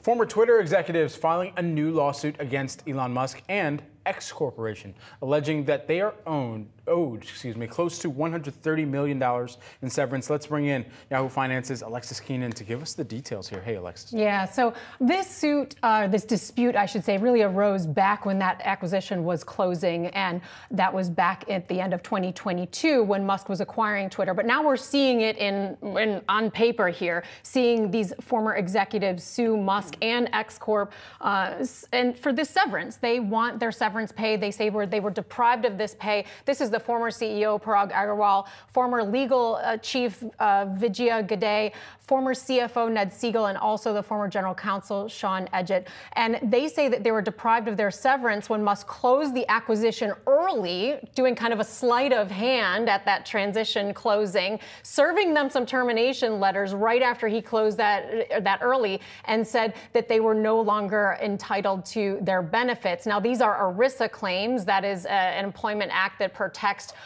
retirement plans, basically, for private companies. There are some limits that companies can go to, and these are federally mandated laws where there has to be compliance. Now, the plaintiffs say that there's no facts to support a for-cause termination. That's what Musk did in handing them these letters saying that they were terminated for cause, saying that they did not act in good faith, that there was gross negligence committed, that there was willful misconduct committed, and kind of alluding in these papers to some vague language, according to the plaintiffs, saying that because they paid success fees to Twitter's lawyers, the former Twitter's lawyers that handled the deal, that was some sort of corporate waste type of behavior. Also, employee retention bonuses that these executives green-lighted. But the executives here in the complaint, they say that these actions, these payments, were all done at the authorization of Twitter's former board, and so that they were okay to go ahead and do that doesn't amount to misconduct. Now, in the complaint, they say that Musk is carrying out here, by withholding this severance, a personal vendetta against these executives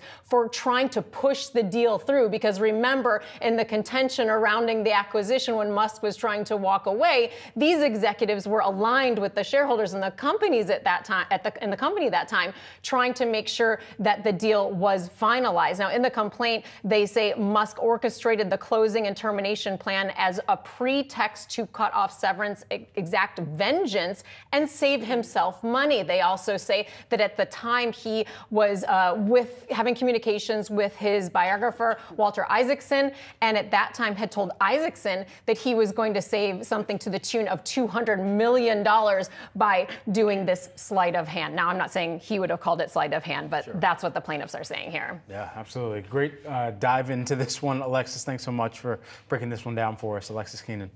Well, coming up, cracks are beginning to show between some of the Magnificent Seven stocks. A strategist tells us what this means. Stay tuned.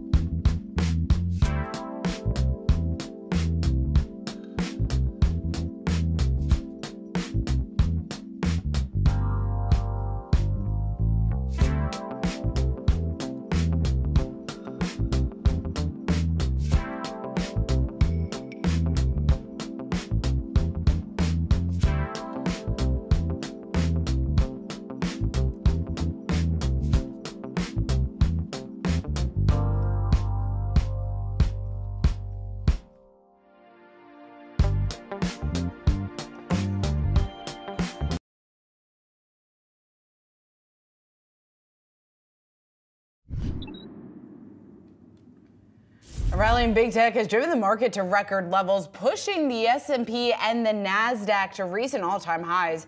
But it's not strength that we're seeing here across the board. Some cracks are starting to form in the Magnificent Seven trade. Invesco's QQQ, the exchange-traded fund that tracks the tech-heavy Nasdaq 100, is up just over 8% since the start of the year. Now, compare that to the underperformance that we've seen in Apple stock, which is off here in negative territory since the start of the year. Here to tell us what that might signal ahead, we want to bring in Jonathan Krinsky. He is BTIG's Managing Director and Chief Market Technician. Jonathan, it's great to have you here. So what does this signal? Is some sort of shakeout coming? And what do you think that could potentially look like? Yeah, thanks for having me. So, if we take a step back and look at the big picture, obviously it's been an amazing rally for the Nasdaq in general. We've now gone actually over 300 trading days, consecutive trading days, without a down 2.5% day on the Nasdaq 100. That's the third longest streak since 1990. And so, you could say that's a bit of complacency. It's, now on the one hand, it is something you see in strong bull markets. The two longer streaks we saw were in 2006 and 2014. So when they ended, neither of them marked any sort of major top. But I think the point is that we're certainly overdue for, maybe a bit of a shakeout. And then within the Nasdaq 100, we are starting to see some dispersion and bifurcation, whereas last year was pretty much a uniform move higher for the Magnificent Seven. We've now started to see that break down. Obviously, Tesla has been the weakest link, but Apple's, as you mentioned, down about 10% on the year, and recently Alphabet or Google has started to roll over and break below its 200 days. So there's some dispersion going on, and then the last point we'd make is what we noted yesterday to clients was a pretty rare setup in the sense that Apple, the daily RSI was below 30 yesterday for Apple, while the daily RSI for the Nasdaq 100 was above 65. We've actually never seen that since the inception of the QQQ ETF in 1999. The closest analog we have was back in late January 2018, when Apple's RSI got below 35 and the Q's RSI was still above 65. That saw Apple have about an 8% drawdown while the QQQ was hitting new highs into the end of January, and then we know that led to that period known as Volmageddon in early February of 2018. Yeah, I actually used to sit directly across from the office of Jonathan Jacobs, who came up with the Nasdaq 100, which led to the QQQs, of course, and is exactly what you're referencing there. It's really interesting here. One of the things that you put in your note, there have been lots of signals over the last few weeks that we haven't seen since either August 2020 tech whale blow off or 2018's Volmageddon. What is the largest signal that investors should be paying close attention to right now? Well, yeah, again, I mean, there's been things such as the volatility index has been rising a bit or holding firm with a rising market. That typically signals some sort of inflection point. Again, we mentioned the Apple signal. Breadth, it's interesting. Breadth is actually been broadening. We've seen a new high for the Russell 2000.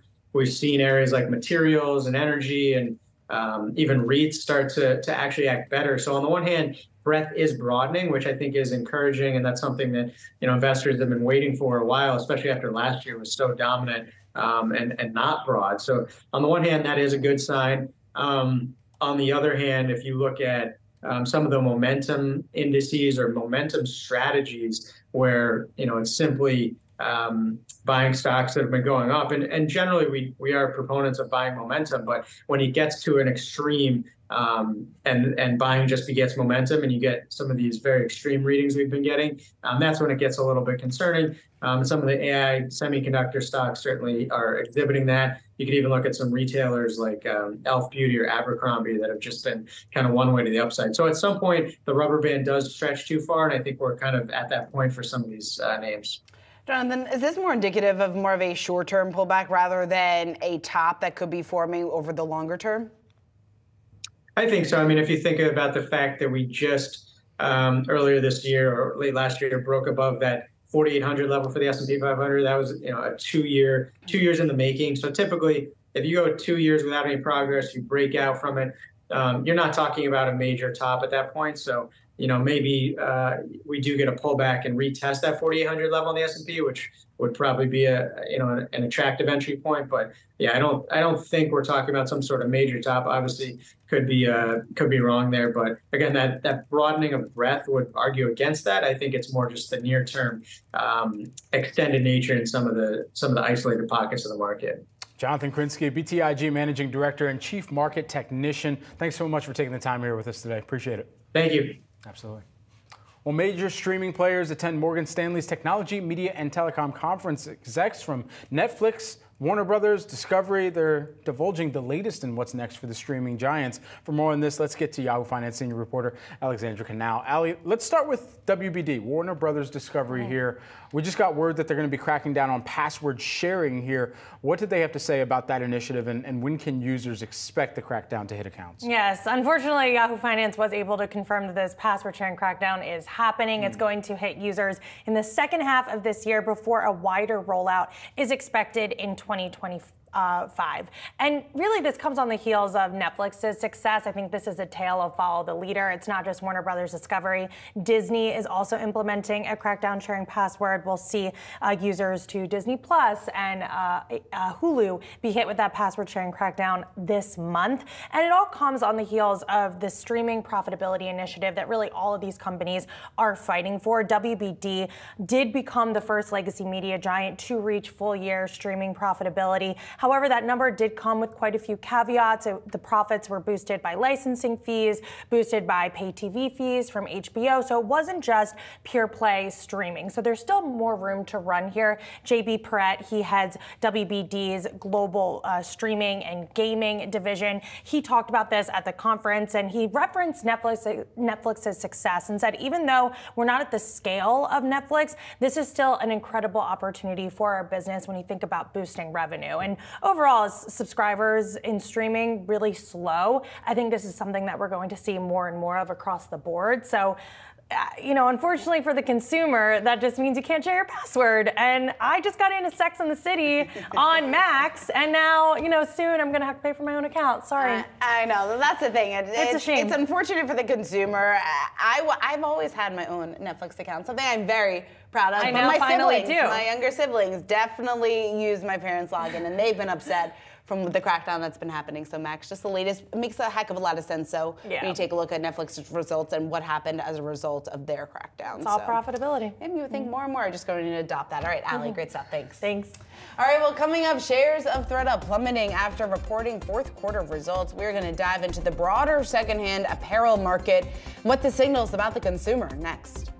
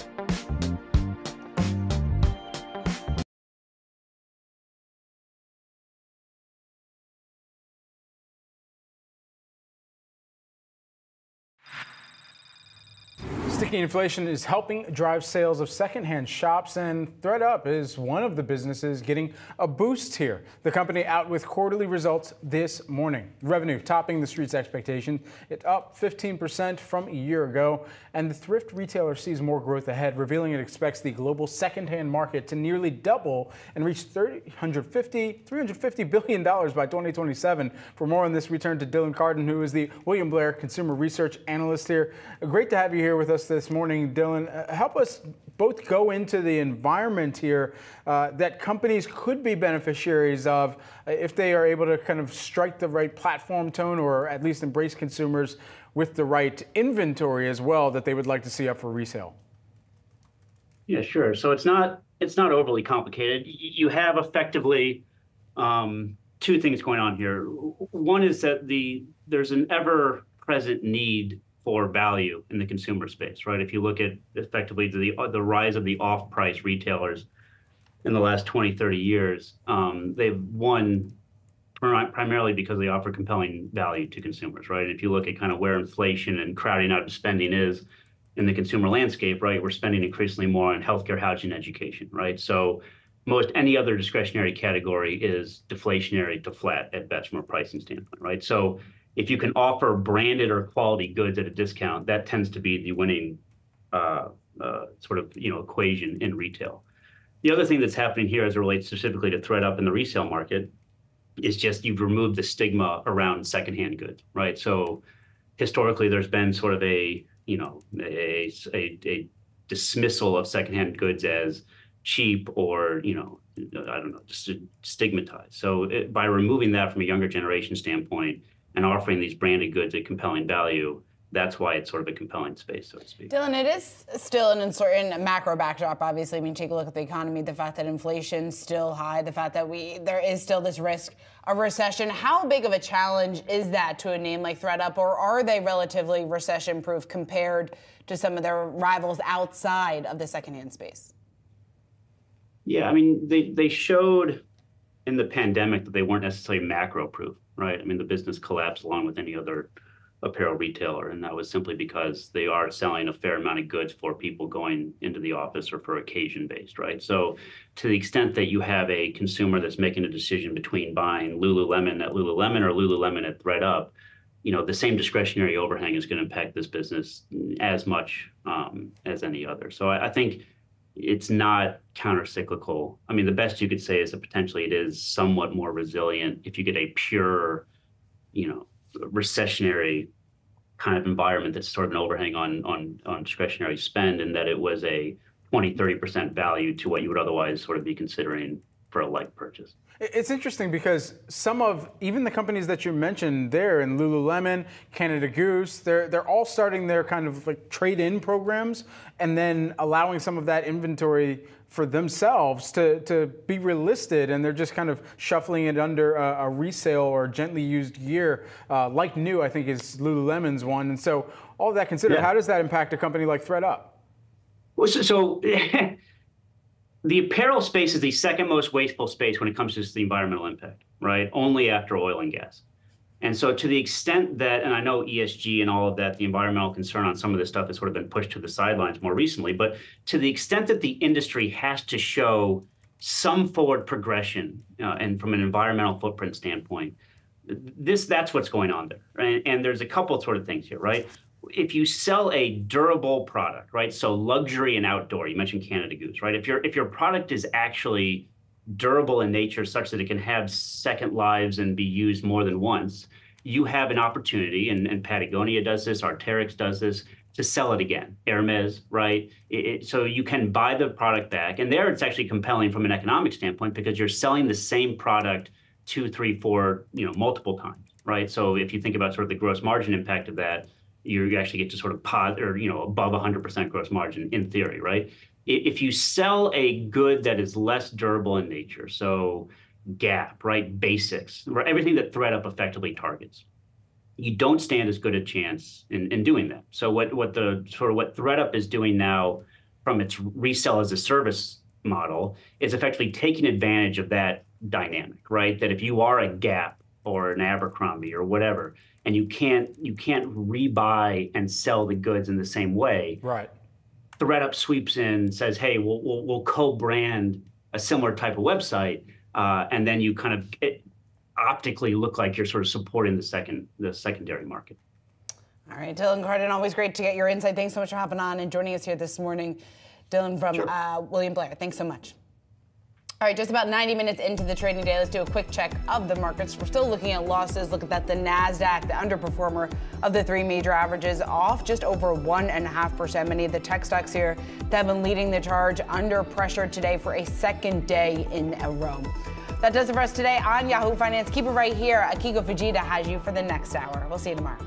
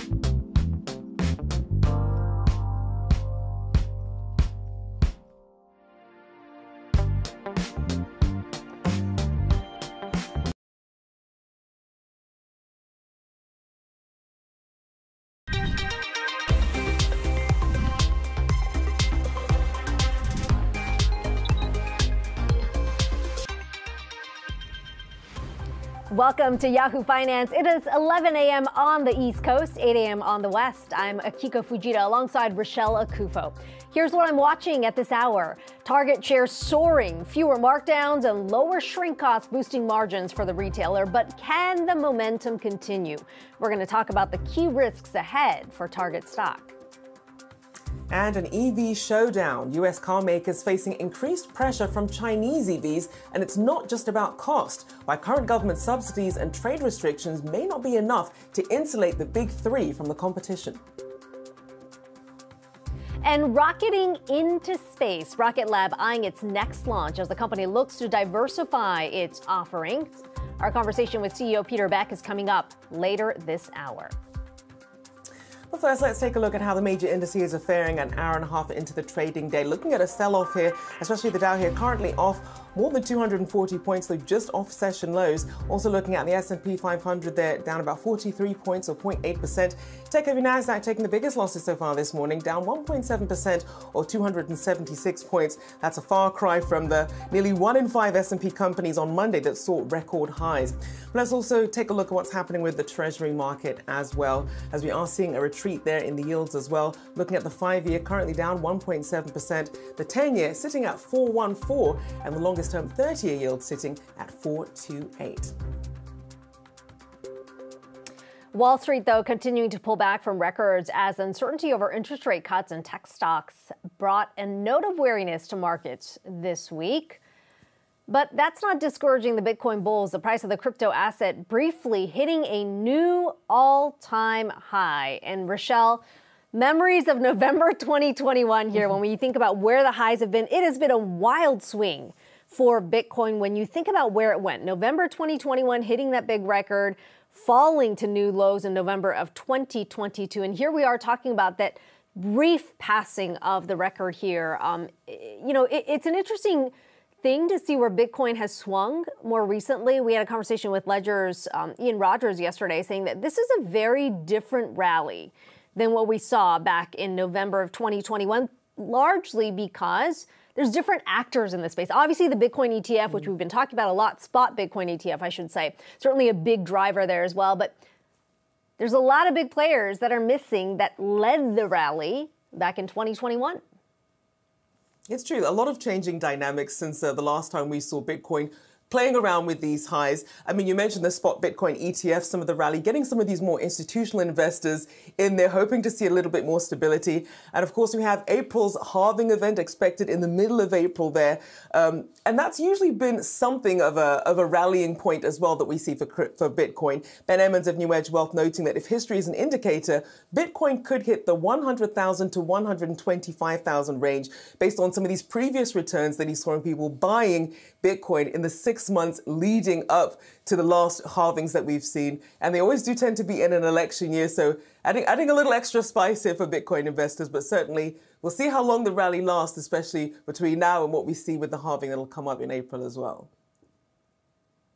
Yeah, you have to wonder how much of this is about the halving, how much of it is about the inflows that have come through from Bitcoin spot ETFs as well. Either way, we're looking at a new record, at least just very briefly today. And, we should mention, by the way, equity space pulling back today. But you mentioned the records that we saw in so many of these stocks on Monday as well. So a general risk on sentiment that has returned to the markets and that adding to the big rally in Bitcoin as well. Indeed. We'll continue to track that for you here at Yahoo Finance. Let's also shift gears here, looking at Target now, blowing away fourth quarter profit estimates on the back of $500 million in cost cuts last year, although sales were under pressure again due to more cautious shoppers. For more on Target's earnings results, we're joined by Jessica Ramirez, Jane Halley and Associates Senior Research Analyst. Good to have you, Jessica. So there seems to be more headwinds for retailers in this uncertain backdrop. Talk to us about the 5 biggest risks that you see for Target shareholders.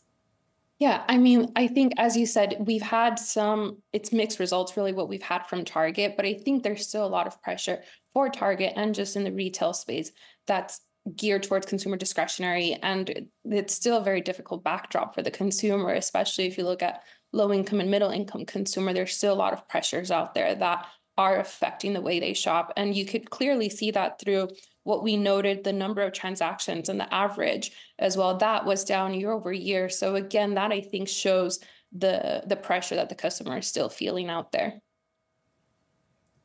Even with that said, we're seeing a big pop in Target shares today, up nearly 12% right now. At least in the short term here, given some of the headwinds that you just highlighted, where do you think the stock tracks?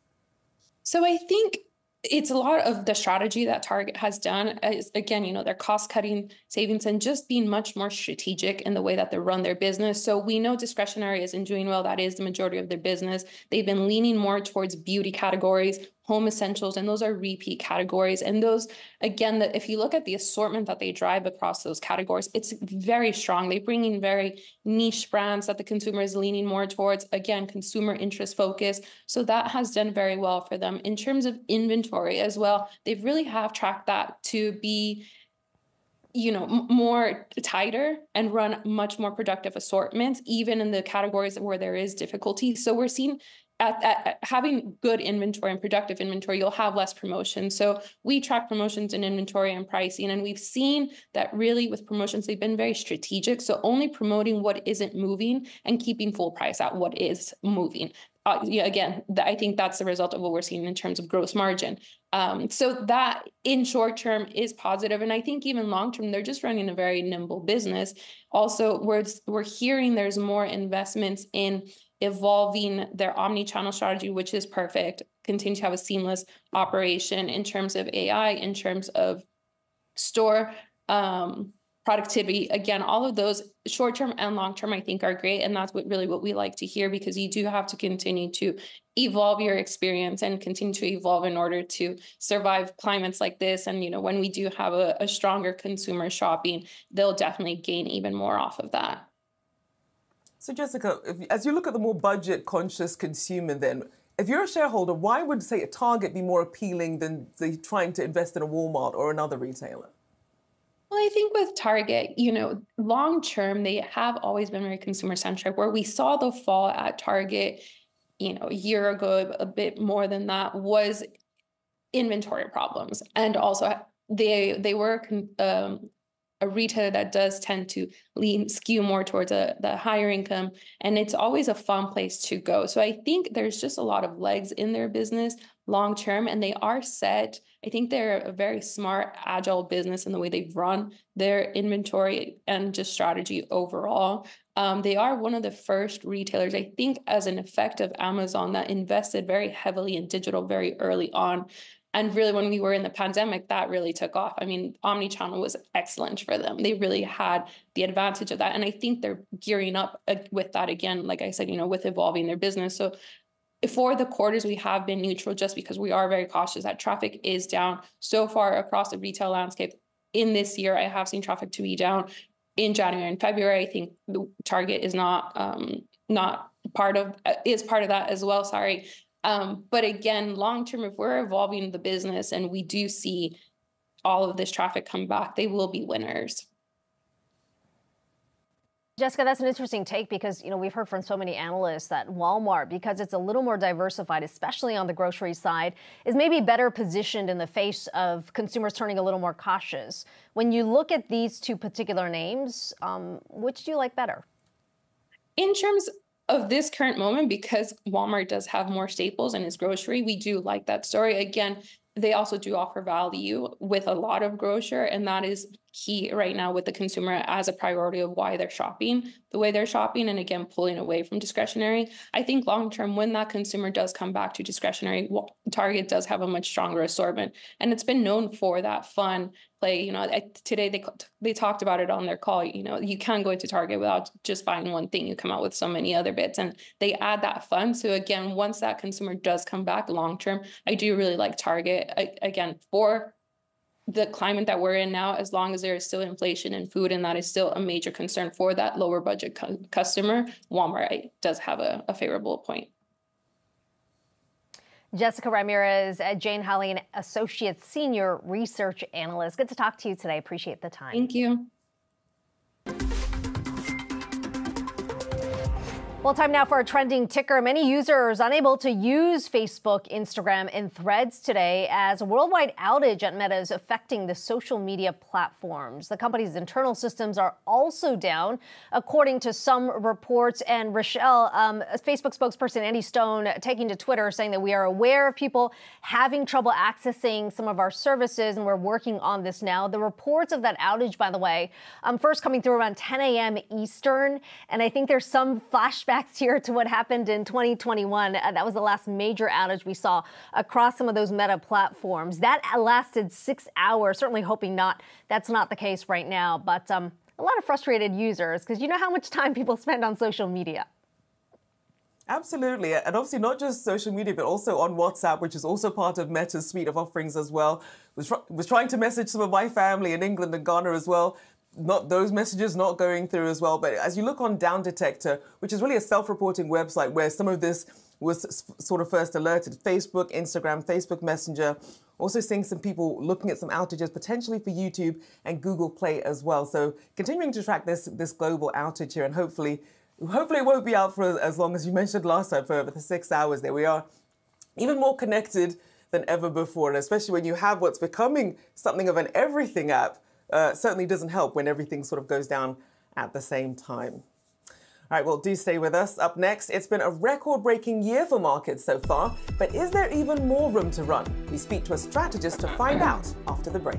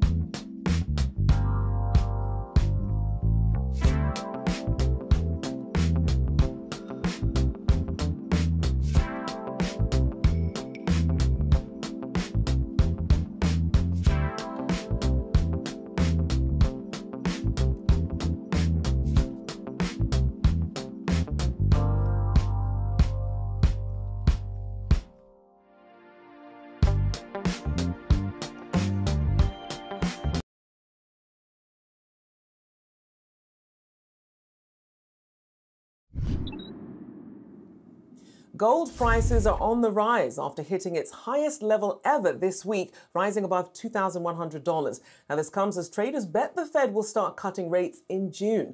To break this down for us, we have Yahoo finance reporter Inez Ferre. Inez, what are you tracking? Yeah, Rochelle, and gold really flirting with these new highs. April contracts yesterday settled at a record, headed for another record settlement today. And if you take a look, gold futures here, you can see this high of 2,150. And right now we're just above 2,136 per ounce. Now, when adjusted for inflation, gold hit highs back in the 80s. That would be the equivalent to around $3,200 today. But let me just pull up a chart here so you can see where we have been with gold for the last couple of months here. So we have seen that gold has been above the 2,000 level range, just above that psychological range. And with higher rates, we have seen sort of resistance around this level, but the market is expecting rates to be lower because historically gold shines in times of uncertainty, when there's geopolitical tensions and when the interest rates are headed down. Also, a lower dollar tends to lift gold prices up. Gold has been holding up pretty steady, and when you look at where the Fed's fund rate is, the market is anticipating some rate cuts this year, as you mentioned, in June. Also want to mention that central banks have really been loading up on gold, so that is driving up demand. Now, some analysts are predicting 2,500 in the next 12 months. One of the risks, though, for gold going higher is that if the jobs report this Friday comes in hotter than expected, that would then mean that the Federal Reserve could postpone interest rate cuts even longer, guys. Yeah, one of those good news could be potentially bad news for the market. Inez Ferre, as always, thanks so much. Thank you. Well, the Nasdaq and S&P 500 hitting all-time highs this year, helped in part by Magnificent Seven stocks, which account for roughly 50% of the S&P gains in 2024. So how high can these stocks continue to go? Our next guest thinks the rally still has legs. To break this down for us, let's bring in Brett Ewing, First Franklin Chief Market Strategist. Brett, good to talk to you today. I want to start with sort of the base case that you have here, because you say that you're actually expecting 4 to 5 rate cuts from the Fed because you don't think the economy is going to be on really sound footing for much longer. Talk to me about what it is that you see in terms of the clouds that are forming around what looks to be a pretty resilient macro environment right now. Yeah, I mean, I think when you look at the data right now, it looks pretty strong. We're looking out forward. I think some things that I think are going to occur over the next few months is in the CPI, the shelter component, who has been just really stubborn and not rolling over the way we needed to. And that accounts for 36% of the CPI. But we believe you're going to see that come down over the coming months, and it's going to give the Fed a little bit of green light to move forward. Also, we're looking at softening the labor market. You know, this is a big week for jobs. We have JOLTS out tomorrow, and we have the jobs report this Friday. So it's going to tell and paint a picture for us what's going on there. We believe that the labor force is softening. I mean, continuing claims just hit 1.9 million. I think the JOLTS number is going to come in a little light tomorrow. So we'll see. And Brett, you put in your notes that you believe the rally still has legs as most professional investors remain too defensive. If this is what it looks like when they're too defensive, what do we expect to see then happening in the next few months? Well, I mean, we're looking at some of the hedge fund positioning. There's a lot of positioning right there where they're kind of still in the value area and not fully exposed into some of the growth areas. And I think that this trend could continue for a while. You know, one of the areas, though, that I don't think the market is really positioned for is probably our favorite asset class going forward, which is small cap stocks. And once that first rate cut hits, that's usually one of the top performing asset classes for years following that first rate cut. So any particular names you want to throw out there that you think maybe investors should be looking at if it does, in fact, come down to, as you have pointed out, 4 to 5 rate cuts?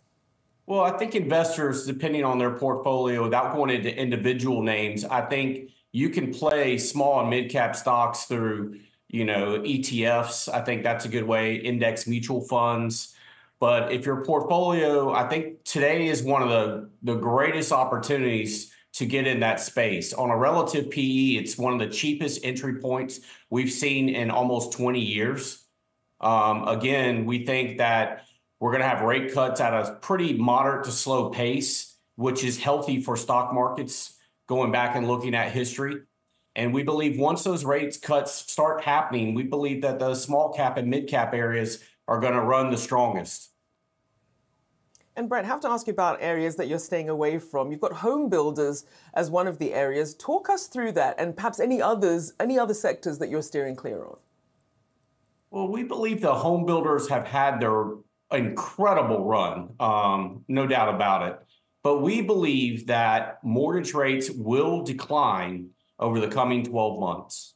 Now, what our theory is that inventory or competition to new home builders will increase.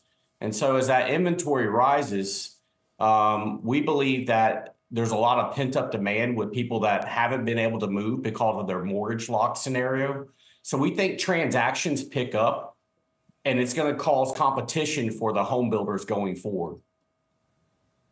We'll certainly continue to track that. Appreciate you joining us with your insights. Brett Ewing, First Franklin Chief Market Strategist. Thank you so much. Thank you. All right, coming up, we'll be looking at the auto space, from a new Dodge announcement to the EV race. More of that after the break.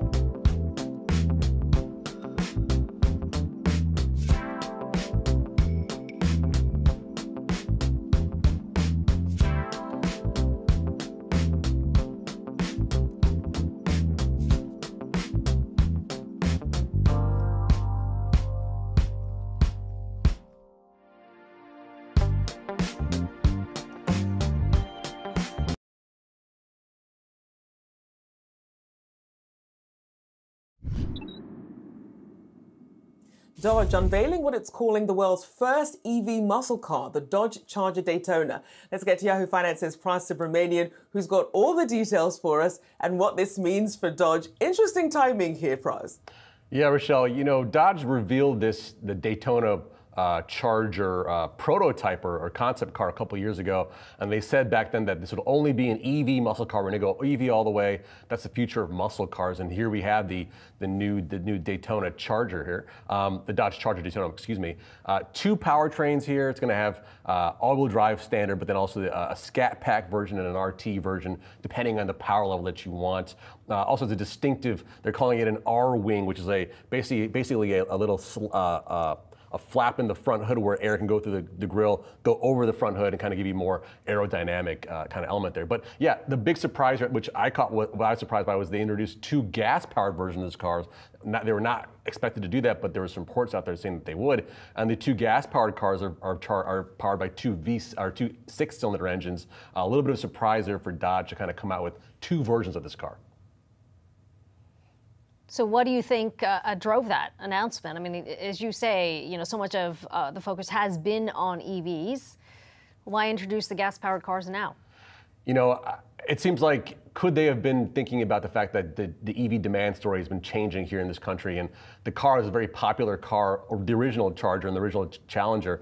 Maybe they thought better to have kind of 2 different versions for 2 different audiences. But I have to imagine, Akiko, that you can't actually plan for that, without spending billions of dollars, right? A couple of years ago, you couldn't have just pivoted in the last few months. So I think that Dodge always had that in mind potentially. They just didn't tell people. And I think there's people that bought the last generation Challenger and Charger thinking that those are the last gas-powered cars, and now they're saying, wait, what do you mean there's going to be new gas-powered Chargers and Challengers? Like, it's kind of maybe to their fans a little bit disingenuous, but we'll see what happens.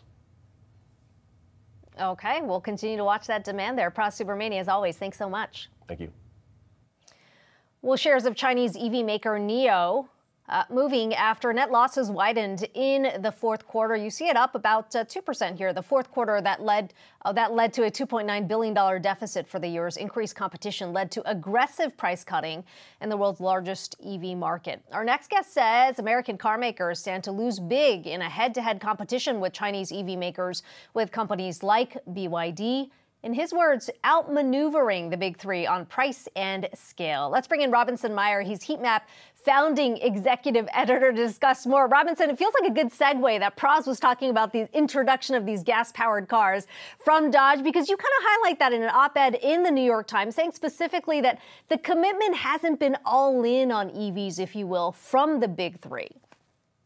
That's right. Well, first of all, thank you so much for having me. So, yeah, exactly. I think what we've seen over the past few years is that GM and Ford have plotted aggressive EV transitions. And then through a combination of US demand reasons and also just an institutional failure to execute, they have really struggled to actually get consumers to buy the cars and to turn their upstart EV sector segments, this EV parts of the company, into moneymakers. Ford, as of last quarter, was still losing about $65,000 for every electric vehicle that it sold. And so, Robinson, with that in mind, a lot of people looking at what's happening with the Chinese EV space, because they really have gone all in with this and that commitment. But unlike when we saw a greater proliferation of Japanese and Korean automakers come into the fray, now we're in the time of connected vehicles, which adds another wrinkle. So not just price, but now national security as well. How does that sort of muddy the waters or perhaps change the dynamics here? Yeah, of course. So I think what the Biden administration is looking at here is 2 things. Of course, over the past few years, the big 3, and it's really the big 2, because what we used to call Chrysler, now Stellantis, is much more of a global company. They have a European headquarters. We talk about the big 3's EV troubles. It is a story mostly about Ford and GM. And over the past few years, they've really focused on this SUV and crossover segment. That's where almost all their profit comes from. And so for the Biden administration, they're looking at these 2 companies and they're saying, these 2 companies are extremely politically important in the U.S. and they're failing to transition to EVs. And so, to get to your question, what we've seen from the Biden administration is they've called out this connected aspect of Chinese vehicles, the fact that Chinese vehicles are really all cars now, but because China is in a different geopolitical situation with the U.S. than, say, Japan or Korea or Germany, because cars are so connected to the web all the time, because they're covered in sensors, because they're covered in cameras, as Biden said in a recent statement, they're basically smartphones on wheels. Because they're so connected, they pose security risks that normal cars, the conventional cars, the Camrys and Civics of the 80s and 90s don't. And we've seen the Biden administration in the past week announce a series of actions that on the one hand are meant to address this connected aspect of Chinese cars. And on the other hand, I think more broadly are, from a political lens, maybe meant to keep Chinese cars out of the US market for longer because of the risk they pose to the big three. Robinson, even though we're talking, so much about the U.S. market, the reality is Western car makers, at least, are already going head-to-head with these Chinese car makers in markets like Europe. South America is a big battleground now. We had a chance to speak with Stella Lee, who's the executive VP at BYD. I want you to listen to what she had to say about the protection that trade restrictions essentially create for some of these car makers. So like a lot of OEM brand here, if they don't participate the global competition to be better, they will be out. And the trade protection will not help you. I never believe like a trade protection will help any company. Yeah, because if you see who are the winner, is the company who really change to get all technology will be the final winner. As a reminder, of course, any Chinese car import coming into the U.S. Is subject to 25% or a little more than that. In terms of a tariff, we've heard the likes of Elon Musk, right, say essentially if you get rid of these, other car makers are going to be demolished. The competition will be demolished. How do you see this? Is that really the one thing that's keeping Chinese car makers from really capturing the global market here? Well, I think that, first of all, Chinese car makers are already plunging ahead in a lot of global markets. So BYD, for instance, is a great example. It's opened factories in Brazil, Thailand, Hungary, Uzbekistan, in addition to the 3 million cars per year capacity that it already operates in China. It's looking at opening a factory in Mexico, which would, of course, then make those cars subject to USMCA free trade provisions. What's keeping it out of the US right now is just the fact that it hasn't really tried to sell cars in the US. It does sell buses here. More broadly, what we're seeing is that auto markets, especially European auto markets, are having a very hard time figuring out exactly how to craft trade protections that, on the one hand, keep this deluge of very cheap cars from China out of their domestic markets, protecting their local automakers. And on the other hand, exactly as Ms. Lee said, keeping that keep local automakers, their domestic automakers, whether that's Volkswagen or Peugeot in Europe or Ford and GM here in the US, competitive and like at the cutting edge of vehicle technology. And I don't think any company or country has solved this problem yet, but I think this is a major policy question going forward, specifically for the United States and Europe, as they try to figure out how do we keep these automakers alive during what is basically a second China shock in the automotive sector, while at the same time making sure that these automakers can stay competitive, that they can keep up with Chinese companies who often are ahead of them, specifically on questions of battery chemistry and software integration with the vehicle. And Robinson, when you think of the UAW strike, some of the concessions that were made there and the cost, as well as the retreat that we're seeing from some of these US car makers then, what is going to help the US stay competitive in the EV space as Chinese and European car makers who are really hyper-focused on this in other parts of the world are stepping up their game? So I think, first of all, it's kind of an interesting situation here in the US because in some ways we really have two different car industries. We have Ford, GM, and Stellantis up north in the old Rust Belt who are subject to UAW provisions. And then we have a second car industry down in the Sun Belt, what some people are starting to call the battery belt, which is where a lot of the global automakers operate manufacturing, and also where there is a lot of the actual battery manufacturing capacity and cathode manufacturing capacity, all the kind of new economy stuff is going in there. And those are, of course, in right-to-work states. They're less unionized. The UAW is trying to make a beachhead there. But for now, those automakers will have lower labor costs. So first of all, there's just some competition here in the US. What I call for in my New York Times op-ed is that the Biden administration, as it seeks to blunt the effect of this initial surge of Chinese vehicles around the world, suggest to automakers here that they need to do everything they can to stay competitive. They need to go open factories, near BYD factories and see what kind of technologies they can learn. They need to suggest to American automakers, as they suggested in the 80s, that whatever trade protections or export limits they put in place now will not be permanent. And Ford and GM need to start planning to compete with BYD and NIO and Geely and other Chinese automakers for the long term, that they can't just plan on kind of operating in the American market, which will increasingly become like an automotive backwater if we just partition ourselves off from the world. They need to go out, they need to start selling more cars internationally. They need to diversify beyond the SUVs and crossovers and pickups that kind of drive their profit right now. And they need to learn everything they can from these Chinese upstarts so that in the 2030s and 2040s, they're ready to compete in the global markets. Indeed, and to meet some of those climate targets as well. Appreciate you taking the time to join us this morning. Robinson Meyer, Heat Map founding executive editor, thank you so much for joining us today. Thank you so much for having me. Well, China is setting its official growth target around 5% for the year, projecting a confident front to global investors. However, China's premier is acknowledging the GDP target will, quote, not be an easy reach, alluding to potentially more government intervention as the country works to combat a slew of issues such as a property crisis, deflation, and debt woes. And Akiko, President Xi Jinping does seem to be a little bit reluctant to really take a stronger hand when it comes to stimulus, because as we look at some of the market reaction, they don't seem to be that convinced that enough is being done to combat what we're seeing, especially with deflation in China.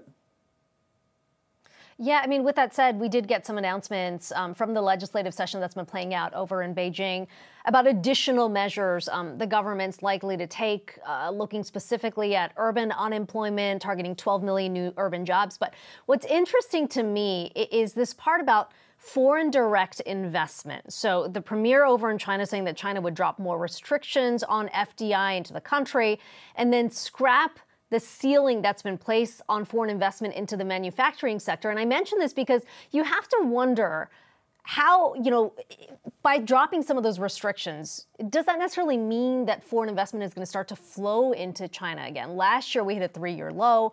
We've heard, from so many business leaders who've talked about this reluctance to invest in the Chinese market. So that's going to be an interesting one to watch, even if the Chinese premier is saying this is one of those stimulative measures we're hoping to push forward. And it's true. And having that GDP target of 5%, given that this is not the same economy that we're used to seeing here, obviously consumer demand has slowed down in China. And you've seen a lot of companies with multinational exposure to China really starting to diversify away from the country. Obviously, when you think of your Apples, for example, but still obviously a strong hold here in China. But some caution, at least when you look at some of the geopolitical issues that are making diversification away from China still looking attractive as well, Akiko. Yeah, and they've got so many domestic challenges, whether it is the collapse that we've seen in the property market, youth unemployment rate, that has still remained elevated despite some of that coming down as well. So a lot to watch there. Obviously, it is the world's second largest economy and certainly going to be a big impact, regardless of what they do, into the U.S. as well. Well, coming up on the other side, taking off into the space race, we're going to speak to the CEO of Rocket Lab on how his company is taking on SpaceX. That conversation is coming up next.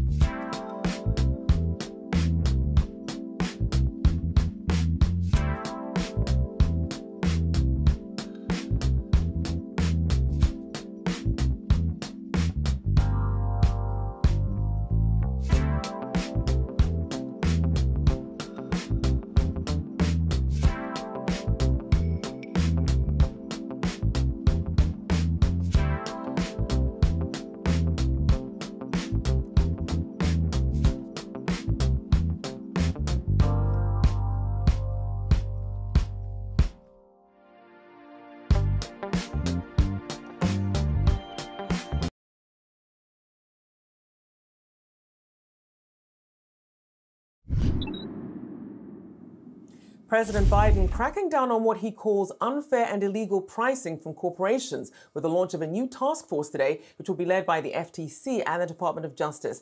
Yahoo Finance's Rick Newman joins us with those details. This new strike force, what do we know about it so far?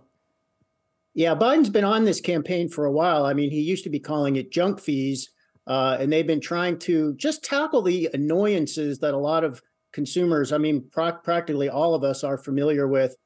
So this is now seems to be going into overdrive. I mean, obviously, this is a campaign pitch for Biden. He wants Americans to know he's on their side. So one of the things they're coming out of the gate saying they're going to go after is credit card late fees. There's a new rule now from the Biden administration that will cap credit card late fees at $8 per month. Those can sometimes run $25 or $30 per month. Now, that is going to get a legal challenge. And when Biden says some of these fees are illegal, I think it's going to be up to courts to figure that out. But Biden is, I think, just going to be banging this drum for the rest of the campaign, at least if they think this gets him some traction among voters. I mean, it sounds like something that ought to have populist appeal to voters. But guys, the problem Biden keeps running into is he does things that actually benefit people and nobody notices. So how, Biden's main challenge may be, I guess, two challenges. One, getting these through the courts, and number two, getting people to notice that he's actually trying to do something on their side. At any rate, anybody who watches the State of the Union speech this coming Thursday is doubtless going to hear about this. Okay, I was going to say we'll be looking for any additional details coming through from that State of the Union. Thanks so much for that, Rick. Bye, guys. Rocket Lab shares have had a bit of a difficult start to 2024, down more than 20% so far this year. The space company is looking to make its mark on the industry with the launch of its first Neutron rocket, which had originally unveiled plans of back in 2021. Let's bring in Peter back. He is the Rocket Lab CEO. And Peter, it's good to talk to you today. There's so much attention on this Neutron launch, which is, of course, the medium lift rocket that you're looking to launch by the end of the year. But I want to get your reaction to a report that came out from TechCrunch, which, by the way, is owned by our parent company, Apollo, as well. Sort of suggesting, they cite an internal congressional memo that said Rocket Lab essentially overstated its ability to be able to deliver on this launch by the end of this year, saying essentially December 15th was put as the target date so you could be eligible for these lucrative contracts that come through from the Space Force. Want to get your reaction to that. How much credence do we put in that, and how credible is that launch target, December 15th? Yeah, well, thanks very much. Look, I think clearly we've got the attention of our competitors, and I take that as a feather in our cap that people start throwing mud at you. So look, we're working super hard to try and get the vehicle to the pad by the end of the year. I think everybody knows that. But we're also been realistic that it is a launch vehicle and it's a launch vehicle program. And if everything goes well, we'll get it to the pad. And if we have issues along the way, then we won't. But at the moment we have a schedule that says we can get it to the pad. So until that changes, we're not waving the white flag. So let's talk about some of those challenges in getting there. You've highlighted in the most recent earnings call about this new engine that will be used in Neutron. That's kind of the next step, getting the test going on that. What does that timeline look like? You mentioned potentially end of March. Is that schedule still on track? Yeah. So, engines are typically the long pole in the tent on any new launch vehicle development. We've done everything we can to try and remove the stress out of the engine and the engine program. So we'll look to have something on the test stand, hopefully by the end of March, and then that's when the rubber hits the road. As we'll see how the engine performs, and we're kind of at that honeymoon phase right now where we have a lot of hardware all coming to fruition. We've completed all our avionics and hardware in the loop and a lot of the software and testing. So now's that time when all that hardware comes together and we get to see what we've really got.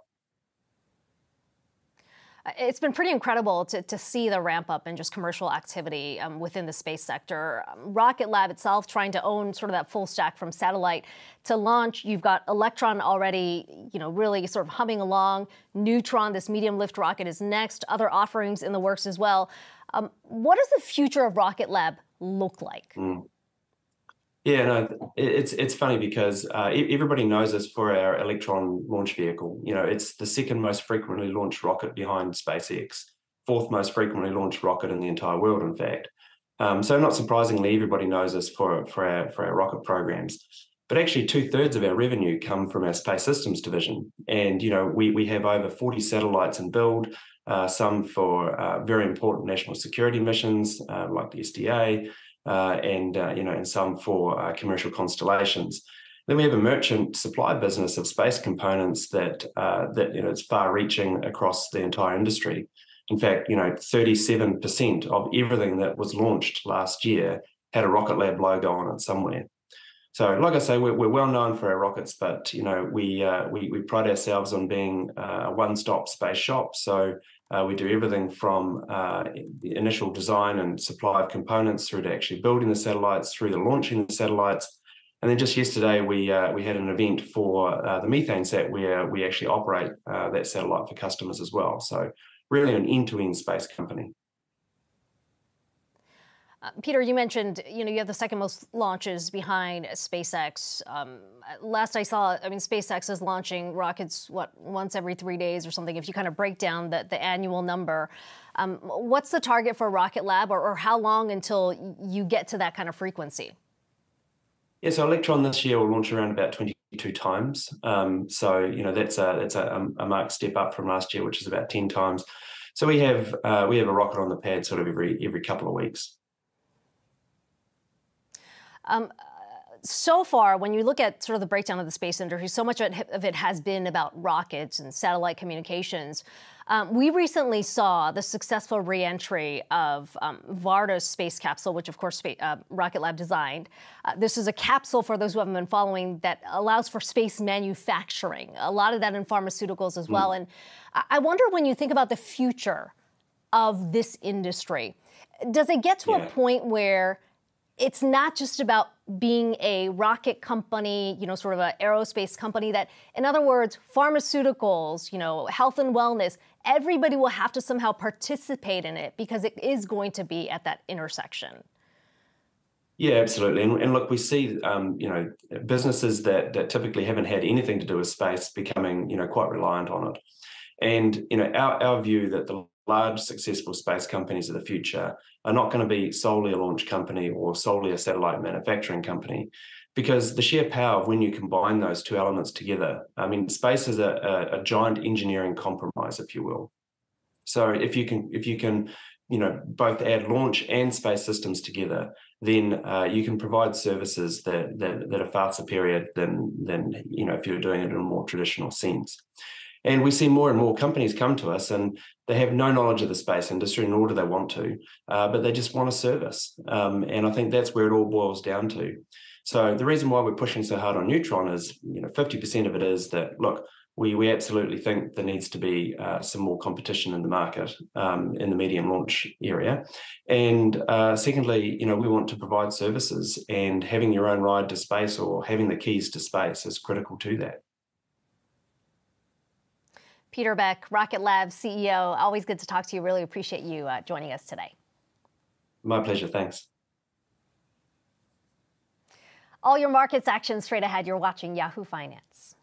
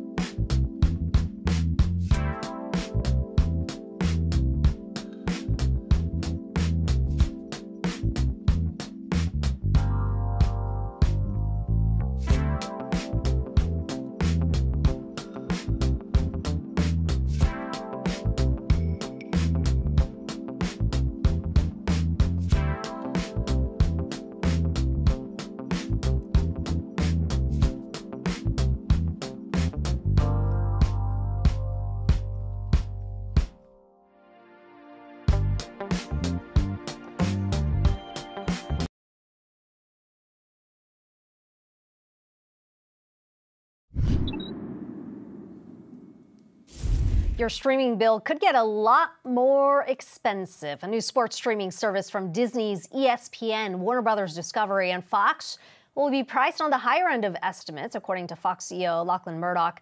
Just how high could this bundle be priced? Let's bring in Yahoo Finance senior reporter Ali Canal. Ali, what kind of number are we talking about?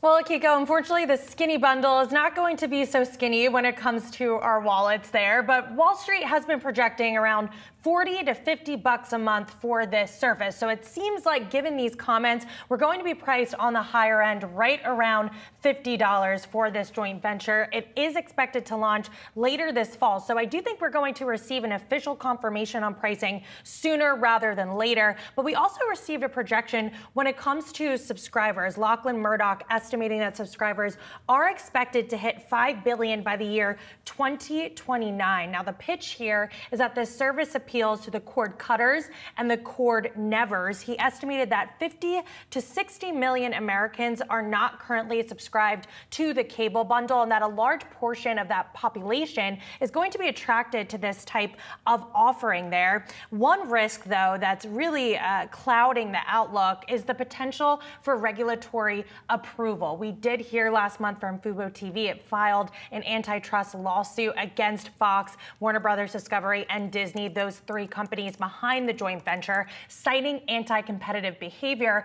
But Lachlan Murdoch yesterday said he's not concerned at all when it comes to regulatory approval. He said, quote, "When you look at this service, it's pro-consumer, it's pro-competition, it's focused on a cohort of people on a segment that's not served at all with sports content." So that's going to be a big question mark that we'll be following closely, whether or not this does receive the approval. And also, how many subscribers is this service going to have when you're asking people to pay for yet another streaming service, considering we have so many options on the market right now. And sports in particular, it's been a very hot market. I think this is why these companies were attracted to an offer like this.